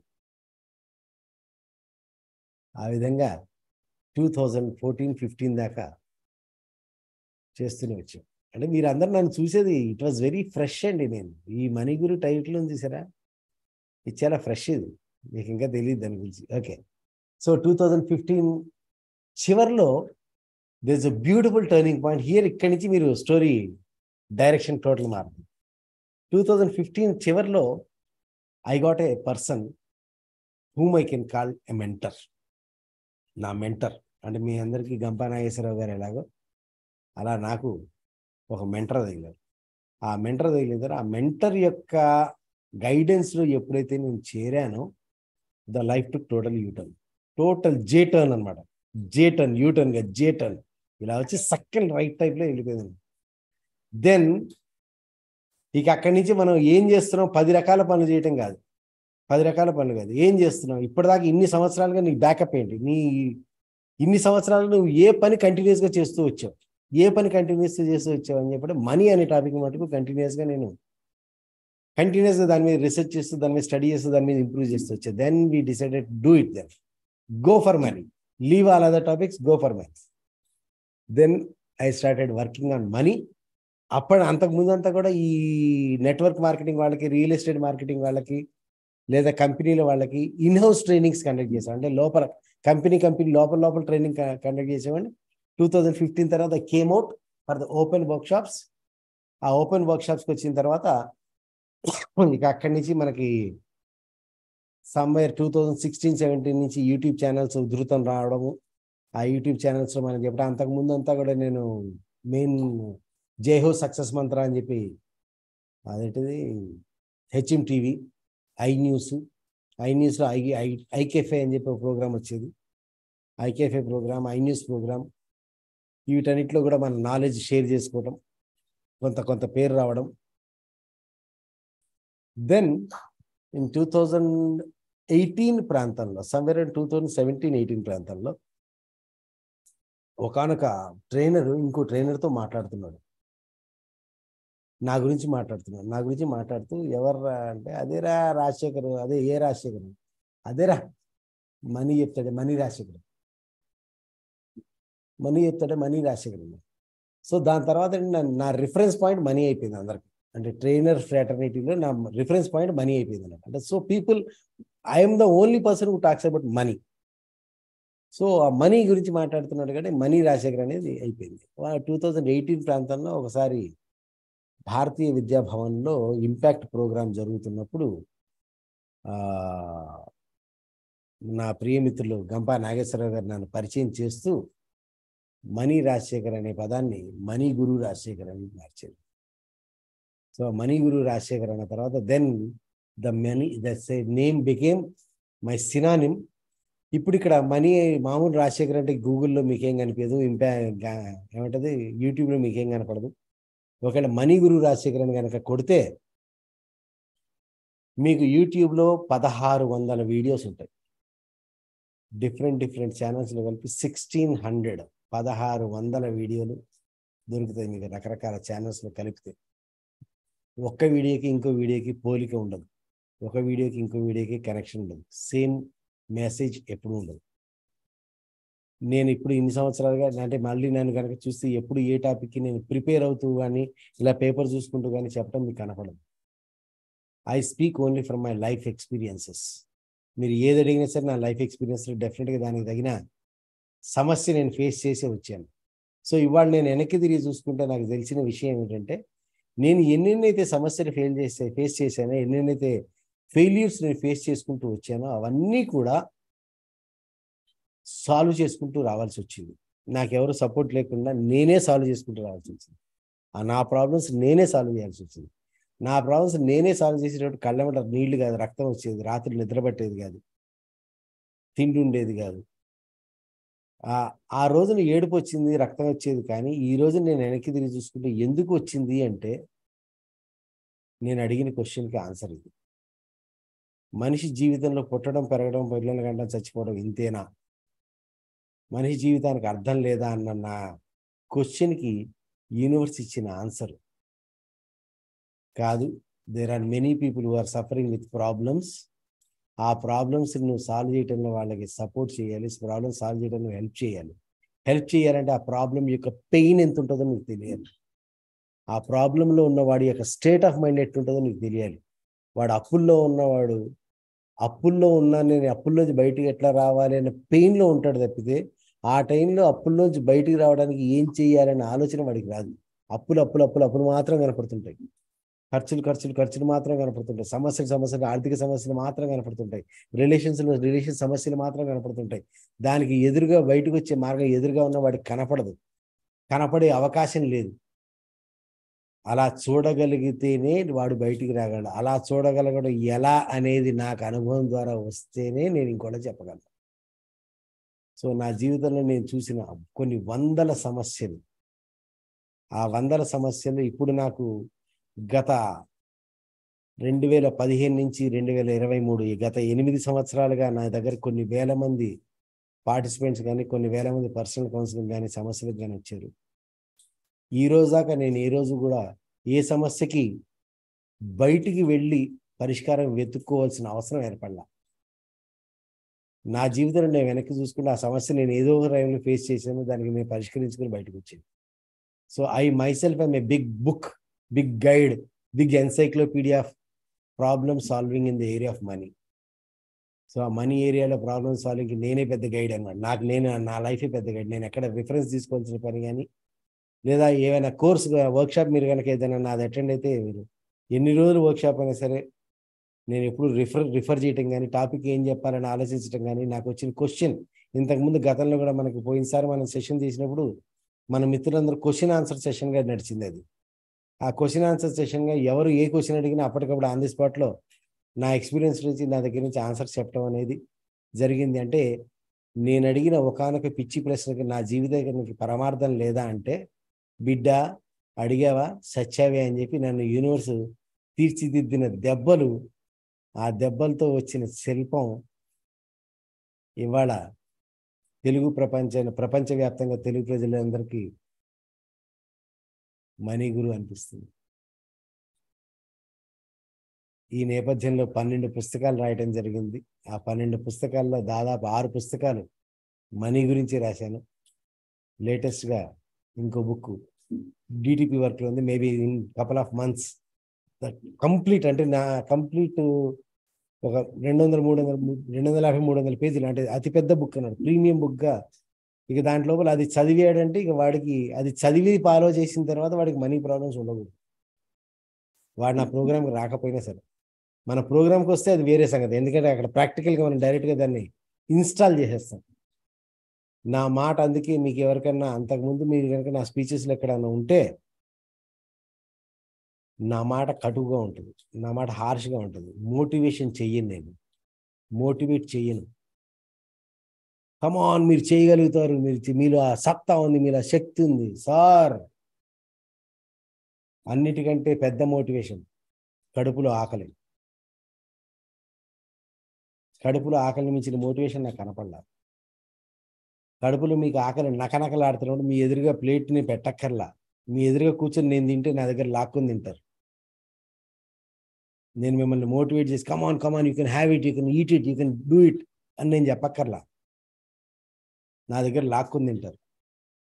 ఆ ఆకలి ఉన్నవాడు సాధిస్తాడు, ఆకలి లేనివాడు ఇలా ఏదన్నా కావాలి, నాకు ఎవడన్నా పంపు కొట్టాలి, నాకు ఎవడన్నా గైడెన్స్ ఇవ్వాలి, నాకు ఎవడన్నా అది చేయాలి, నాకు ఇది చేయాలని కూర్చుంటాడు. ప్రాబ్లం ఏంటంటే మనకి నిజంగా మనకున్న ప్రాబ్లం సైజ్ తెలియదు. The biggest problem what I head noticed నేను నా జీవిత కాలంలో నా దగ్గరికి సమస్యలు అని చెప్పి వచ్చిన లేదు సార్ శ్రీ లక్ష్మీదుర్గ ప్రసన్న గారు మేడం గారు కాదండి, మీరు రాసిన స్టేట్మెంట్ చాలా పెద్ద బూతు మాట ఉంది. ఆగండి, మీకు ఎన్ని కష్టాలు వచ్చినా ఎక్కడ నిరుత్సాహపడకుండా జీవితం నడిచారు. సారీ, నిరుత్సాహపడకుండా నడవటం కాదండి, తప్పనిసరి నడిచా. తప్పలేదు, నాకు తప్పలేదు. ఎందుకు తప్పలేదు అంటే, థ్యాంక్ యూ వెరీ మచ్. ఈ క్వశ్చన్ అడగడం ద్వారా నాకు ఇంకోటి రిమైండ్ చేశారు. ఈ ప్రయాణంలో దాదాపు ఒక 3 సార్లు నేను డెసిషన్ తీసుకున్నా.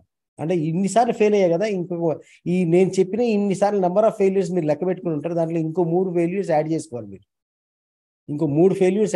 దాంట్లో ఈ 98 నుంచి 2003-4 మధ్యలో, ఈ ఒక దాదాపు 7 years మధ్యలో నేను దాదాపు ఎంత లేదన్నా ఒక 3 సార్లు ఓ ప్రయత్నం చేశా.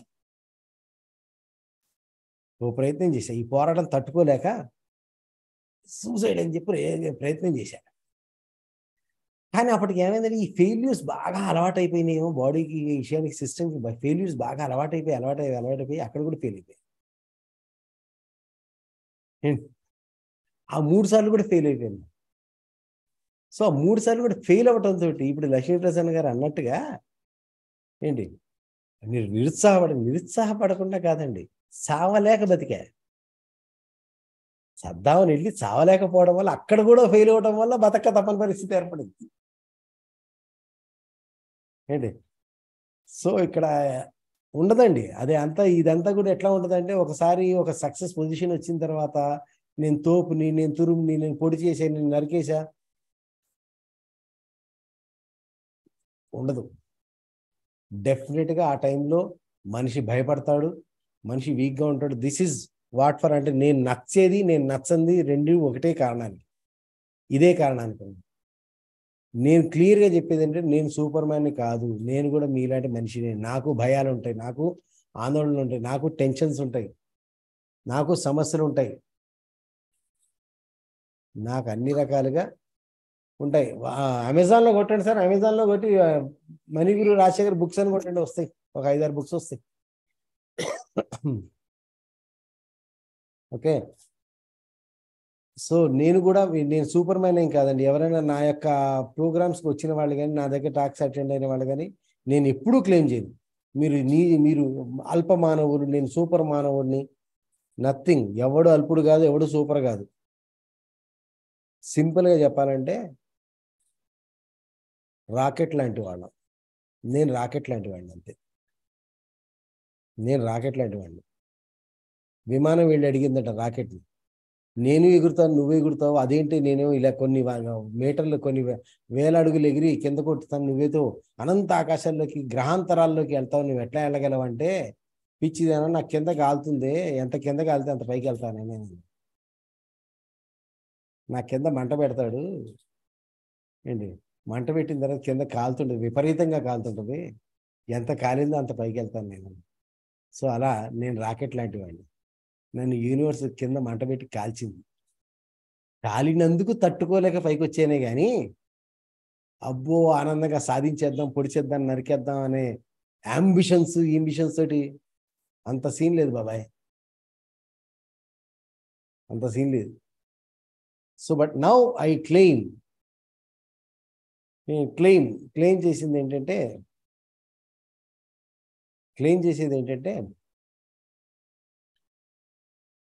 Today's master is once disaster, అంతే.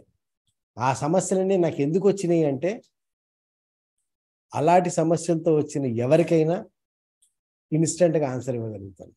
నా టుడే మై టార్గెట్, నేను చెప్పాను 23 years పట్టింది నాకు నా purpose of life కనిపెట్టాను. It takes only 6 months max are 3 months max to know your purpose of life. Purpose of life తెలుసుకోవడం 3 months చాలా ఎక్కువ, తెలుసుకోవచ్చు.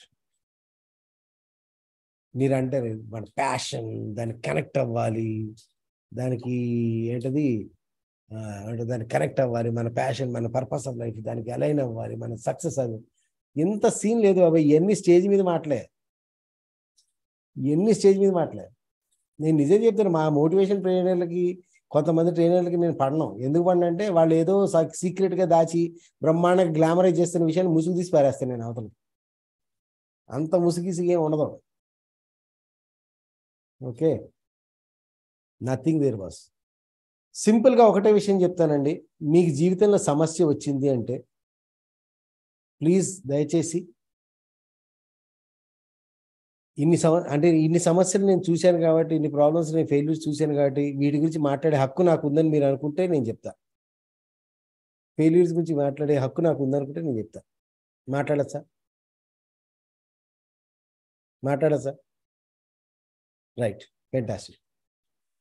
Understand one thing, don't get connected. ఇక్కడ పాయింట్ ఏంటంటే, నాకు ఎప్పుడైతే నిన్న నవీన్ గారు, అంతకుముందు శ్యామ్ రాథోడ్ గారు ఫోన్ చేసి ఫెయిల్యూర్ స్టోరీస్ గురించి మేము చేస్తున్నామండి ప్రోగ్రాము, ఫెయిల్యూర్ స్టోరీస్ గురించి చెప్పాలి అన్నప్పుడు నాకు బాధ కలిగింది. ఎందుకు బాధ కలిగిందంటే, వాళ్ళ ఆబ్జెక్టివ్ మంచిదే,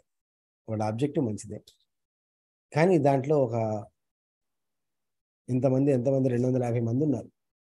250 మందిలో ఎంతమందికి ఆ విఘ్నత ఉంటుందో నాకు తెలియదు. ఆ విఘ్నత లేకపోవడం వల్ల ఈ ప్రోగ్రాము లాభం కంటే నష్టాన్ని ఎక్కువ చేస్తుంది. ఈ ఫెయిల్యూర్ ప్రోగ్రామ్ లాభం కంటే నష్టాన్ని ఎక్కువ చేస్తుంది. ఎందుకు ఎక్కువ చేస్తుందంటే,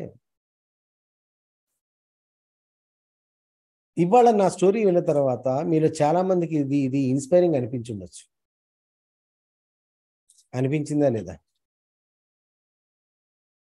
నా స్టోరీ ఇన్స్పైరింగ్ అనిపించిందా లేదా? Yes, fantastic. ఎవరెవరికైతే నా స్టోరీ ఇన్స్పైరింగ్ అనిపించిందో వాళ్ళందరికీ జీవితంలో డ్యామేజ్ జరగబోతుంది. You are going to damage your life.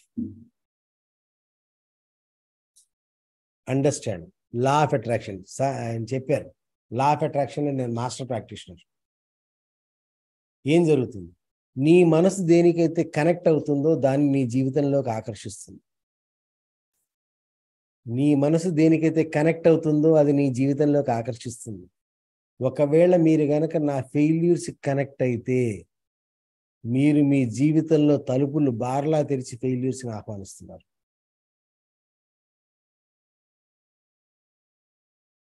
Be careful, be careful, be careful. ఈ motivational stories, failure stories, inspirational stories విన్నప్పుడు జరిగేది ఏంటంటే, ఇప్పుడు నేను ఆన్ టోటల్గా నేను ఇప్పటిదాకా మీకు నా ఫెయిల్యూర్స్ గురించి చెప్పాను. సక్సెస్ గురించి చెప్పనా? Understand the part. బాస్, ఇంకో 10 minutes నేను తీసుకోవచ్చా? Sir, carry on. Okay. Right now ప్రపంచవ్యాప్తంగా తెలుగు ప్రజలందరిలో మనీ గురు అని పేరు. More than 1600 videos in the YouTube, more than 12 books in the print, and thousands of people who had got their life tuned by me. There are tens of people who are coached by me personally. India mana best money coach awardee, international coach certifications, కోట్ల రూపాయల ఆస్తులు, ఇల్లు, car, ఇవన్నీ. వీటిల్లో ఏది మీకు motivation ఇవ్వదు. Problem is that నా సక్సెస్ పార్ట్ మీకు మోటివేషన్ ఇవ్వదు. నా ఫెయిల్యూర్ పార్టే మీకు మోటివేషన్ ఇస్తుంది. That's the human mind. And ఆ బాధకి కనెక్ట్ అయినంత ఈజీగా మైండ్ హ్యాపీనెస్ కనెక్ట్ కాదు. Understand the point. సో మీరు ఈ ఫెయిల్యూర్ స్టోరీస్ విన్నప్పుడు ఈ ఫెయిల్యూర్స్కి మీరు కనెక్ట్ అవ్వద్దు. అక్కడి నుంచి మీరు వీలైతే ఓహో ఇన్ని ఫెయిల్యూర్స్ వచ్చినా కానీ మనం గెలవచ్చు అన్న విషయాన్ని నేర్చుకోండి. అది వేరే story. That's a different story. ఈ విఘ్నత ఉండాలి మీకు ఎవరు చెప్పరు. ఇంతకుముందు ఎవరు చెప్పున్నారు, ఇంతకు మీదట ఎవరు చెప్పరు. ఎందుకు చెప్పరు అని చెప్పంటే అలాంటి వాటితో కనెక్ట్ అయ్యి జీవితంలో దెబ్బతిన్న ఎగ్జాంపుల్ నాది. నా లైఫ్లో నేను ఎందుకని ఇన్ని బాధలు పడాల్సి వచ్చింది అని వెనక్కి తిరిగి చూసుకుంటే నేను మోటివేషన్ స్టోరీస్కి కానీ, మోటివేషన్ బుక్స్కి కానీ, మోటివేషన్ లెక్చర్స్కి కానీ నేను కనెక్ట్ అయితే అంత ఎమోషనల్గా నాకు ఇంకెవడు కనపడలా. ఆ బుక్స్ హెన్రీ ఫోర్డ్ బుక్స్ చదివితే కానీ, లేకపోతే అదెవరో ఆ బుక్స్ చదువుతున్నప్పుడు, రాబర్ట్ కియోసాకి బుక్స్ చదువుతున్నప్పుడు కానీ I use to cry as if I'm in that place. లేకపోతే మన ఈ సాయిచిరో హోండా బుక్ చదువుతున్నప్పుడు కానీ నేను ఆయన ప్లేస్లో ఉన్నట్టు పెయిన్ ఫీల్ అయ్యేవాడు. ఆ పెయిన్ ఎలా ఉంటుందో నాకు కావాలనిపించేది. Universe use to provide me law of attraction. Where your attention goes energy flows. నా అటెన్షన్ ఆ ప్రాబ్లమ్స్ మీదకి వెళ్ళేది, ఆ ఫెయిల్యూర్స్ మీదకి వెళ్ళేది నాకు వచ్చేది. కాబట్టి తర్వాత నాకు అర్థమైన విషయం ఏంటంటే మోటివేషనల్ స్టోరీస్ ఎంత ఎఫెక్టివో అంత డిఫెక్టివ్ కూడా, అంత ప్రాబ్లమాటిక్ కూడా. అంటే వినేవాడికి విఘ్నత లేకపోతే వాడి జీవితాన్ని నాశనం చేస్తుంది. తస్మాత్ జాగ్రత్త. Don't get connected too much to the motivational stories.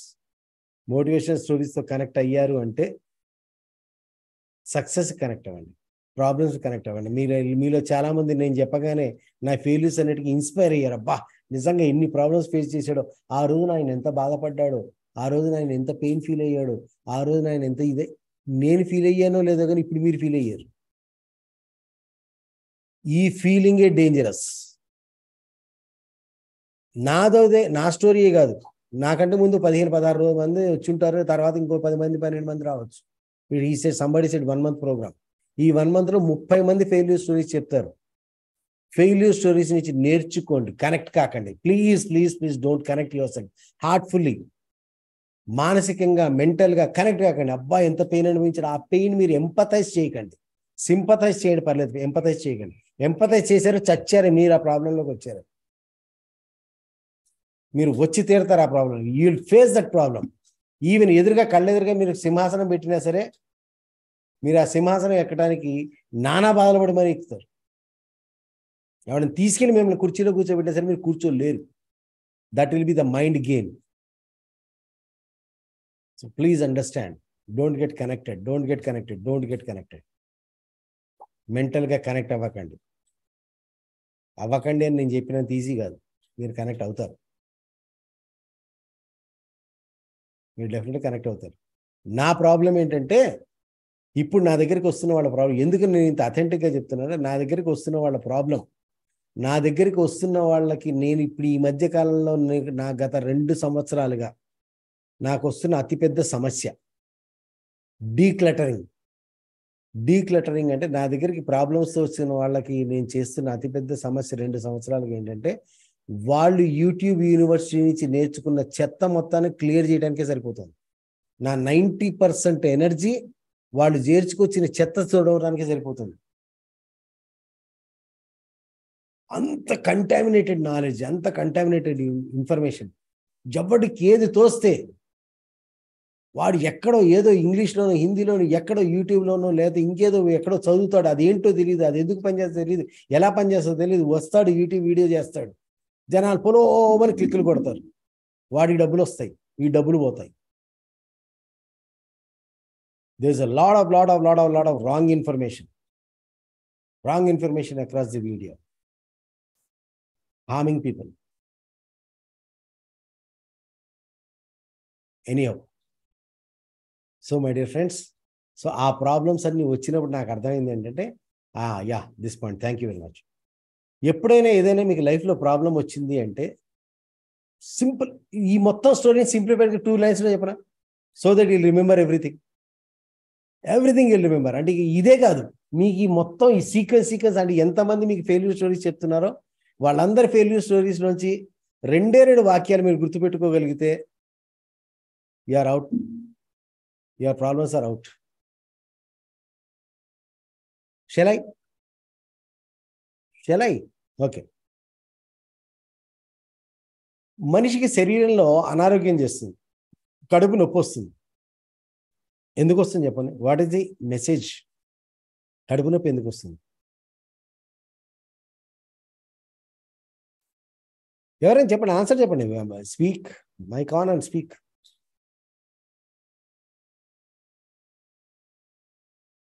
కాళ్ళు నొప్పి, తలనొప్పి, కాళ్ళు నొప్పి అని కానీ. Sir somebody needs permission, I think. Hand raise చేయండి, హ్యాండ్ రైజ్ చేయండి. సార్ అన్మ్యూట్ చేస్తారట. Somebody raise your hand.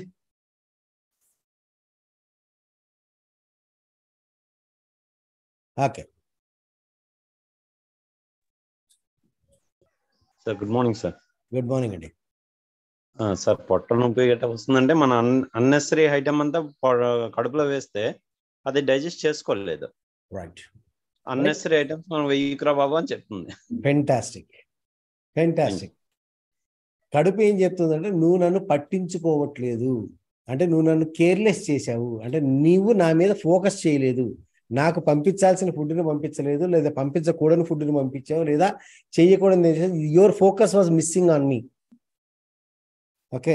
కాళ్ళ నొప్పులు వచ్చినాయి అంటే లెగ్స్ ఆర్ సేయింగ్, బాబు నువ్వు నన్ను పట్టించుకోకుండా, నా కేపబిలిటీ తెలుసుకోకుండా, నాకు ఏమి చేయకుండా నువ్వు నన్ను శ్రమకి గురి చేసావు, అంటే నువ్వు నన్ను పట్టించుకోలేవు, ఫోకస్ మిస్ అయింది. తలనొప్పి వచ్చింది అంటే తలనొప్పి నీకు తల మీద తలతో వేయాల్సిన భారం కాకుండా ఎక్స్ట్రా భారం వేసావు, దాన్ని ఓవర్లోడ్ చేసావు, ఓవర్ పని చేయించావు, కాబట్టి ఇక్కడ ఫోకస్ తగ్గింది, అందుకే తలనొప్పి వచ్చింది. సో శరీరంలో ఏ అనారోగ్యం చేసినా it's a message from that part of the body that you had not used properly. మీరు దాన్ని సరిగ్గా హ్యాండిల్ చేయలేదు ఆ పార్ట్ని అని చెప్పి అది మెసేజ్. ఇంతవరకు clear? Right. Now understand this.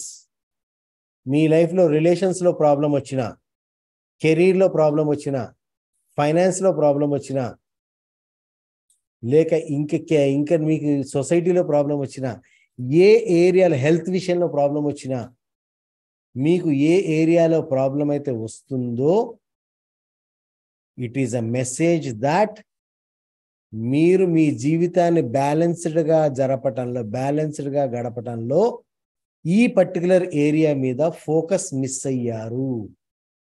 ఈ ఏరియా మీద ఫోకస్ మిస్ అవడంతో ఈ ప్లేట్ ఇలా లేచింది. ఇక్కడ ఫోకస్ చేయడంతో మళ్ళీ ప్లేట్ బ్యాలెన్స్ అవుతుంది. మీ జీవిత లైఫ్ డిస్క్ బ్యాలెన్స్డ్గా నడుస్తుంది. హెల్త్ని మీరు నెగ్లెక్ట్ చేశారు, హెల్త్ ప్రాబ్లం వస్తుంది. రైట్? లేదు, మళ్ళీ మనకి ఫైనాన్షియల్ ప్రాబ్లం వచ్చింది అంటే ఇక్కడ ఏదో పట్టించుకోలేదు, కెరీర్ ప్రాబ్లం వచ్చింది ఏదో పట్టించుకోలేదు, రిలేషన్షిప్ ప్రాబ్లం వచ్చింది ఏదో పట్టించుకోలేదు అని ఎక్కడో ఏదో నువ్వు పట్టించుకోక ఇంబ్యాలెన్స్డ్ లైఫ్ను గడుపుతున్నావు అన్నప్పుడు, ఎక్కడైతే మనిషి లైఫ్ ఇంబ్యాలెన్స్ అవుతుందో అక్కడ ప్రాబ్లం వస్తుంది. సో ఇప్పుడు మీ అందరికి అబ్బా ఇన్ని ఫెయిల్యూర్స్ కాదు, I'm a stupid idiot rascal, ఈ విషయం నాకు ఇన్ని సంవత్సరాలకు అర్థమైంది. నేను ఒక మూర్ఖుడిని కాబట్టి నాకు ఇన్ని సంవత్సరాలకు అర్థమైంది. యధవని కాబట్టి నాకు ఇన్ని సంవత్సరాలకు అర్థమైంది. ఈ సంవత్సరంగా ఇది కనుక అప్పుడే అర్థమైతే ఈ ప్రాబ్లం స్టార్టింగ్లోనే సాల్వ్ చేసుకోగలిగేవాడిని. ఫెయిల్ అయ్యి సక్సెస్ అయితేనే గొప్పతనం కాదండి, ఫెయిల్ కాకుండా కూడా సక్సెస్ అవ్వచ్చు. Failure is the stepping stone to success. అది చెప్పినోడు ఎవడరా అంటే ఫెయిల్ అయినోడు. ఆడిని కించపరుచుకోకూడదు కాబట్టి, జనాలు ఆడిని తిట్టకూడదు కాబట్టి failure is the stepping stone to success. ఓటమిలోంచి గెలుపొస్తుంది, కింద పడ్డవాడే లేస్తాడు, పడ్డవాడు ఎప్పుడు చెడ్డవాడు కాదు. ఈ సోది వ్యవహారాలంతా ఎవడరా చేసిందంటే పొరపాటు చేసి కింద పడి మూతిపడి రాలగొట్టుకున్నాడు, పరుగు పోకుండా లేదు నేను జస్ట్ కింద పడితే ఎట్లుంటుందో ట్రై చేశా అని చెప్పడం లాంటిది అనమాట. అవసరం లేదండి. లైఫ్లో ఇన్ని రకాలుగా ఫెయిల్యూర్ అవ్వకపోయినా కూడా సక్సెస్ అవ్వచ్చు. ఇన్ని ఫెయిల్యూర్స్ అక్కర్లా. ఇన్ని ఫెయిల్యూర్స్ చేసేది ఎవడరా అంటే, ఎందుకు చేసాడు అంటే తెలియక చేసాడు. నాకు మూర్ఖత్వంతో చేశాను, అమాయకత్వంతో చేశాను, తెలియనితనంతో చేశాను. అందుకే ఎవడైనా ఫెయిల్యూర్స్ పట్ల మోటివేట్ అవుతుంటే నాకు జాలేస్తుంది, వాడి మీద కోపం వస్తుంది. ఇప్పుడు అక్కర్లేదురా, అంత గోతులో పడే ఎక్కక్కర్లేదు, గోతులో పడకుండా కూడా ఎక్కచ్చరా. The moment you are aware ఎక్కడ వస్తుంది problem, the first problem you can aware. Problem ఎప్పుడు ఒక్కసారికి మల్టిపుల్గా రాదండి, గ్రాడ్యువల్గా చిన్నగా వస్తుంది. చిన్నగా అంటే ₹1 ప్రాబ్లం వస్తుంది, మీరు పట్టించుకోకపోతే ₹10 ప్రాబ్లం వస్తుంది, పట్టించుకోతే ₹100 ప్రాబ్లం వస్తుంది, అది పట్టించుకోతే ₹1000 ప్రాబ్లం వస్తుంది, అది పట్టించుకోతే ₹1,00,000 ప్రాబ్లం వస్తుంది. అట్లా గ్రాడ్యువల్గా పెరుగుతుంది ప్రాబ్లం. ఈ ప్రాబ్లం గ్రాడ్యువల్గా పెరుగుతున్నప్పుడు మొత్తం గ్రాడ్యువల్గా మీరు ₹1 దగ్గర నేర్చుకున్నా, 100 కోట్ల దగ్గర నేర్చుకున్నా, నేర్చుకోవాల్సిన పాఠం అదే. అక్కడ మీ ఫోకస్ తగ్గింది. ఆ లెసన్ కనుక మీరు ₹1 దగ్గర నేర్చుకోగలిగితే ₹1తో క్లోజ్ స్టోరీ. 10 లక్షలు అప్పు అయిపోయి, ₹1,00,00,000 అప్పు అయిపోయి రోడ్డు మీదకి వచ్చిన తర్వాత నేర్చుకోక్కర్లా ప్రాబ్లం. ఇంట్లో మీ ఆవిడతో చిన్న మిస్అండర్స్టాండింగ్ అవ్వగానే నేర్చుకోవచ్చు ఎక్కడొచ్చింది ప్రాబ్లం. విడాకులు తీసుకుని బయటకు వచ్చి రోడ్డు మీద ఇద్దరు నిలబడ్డ దాకా అక్కర్లా.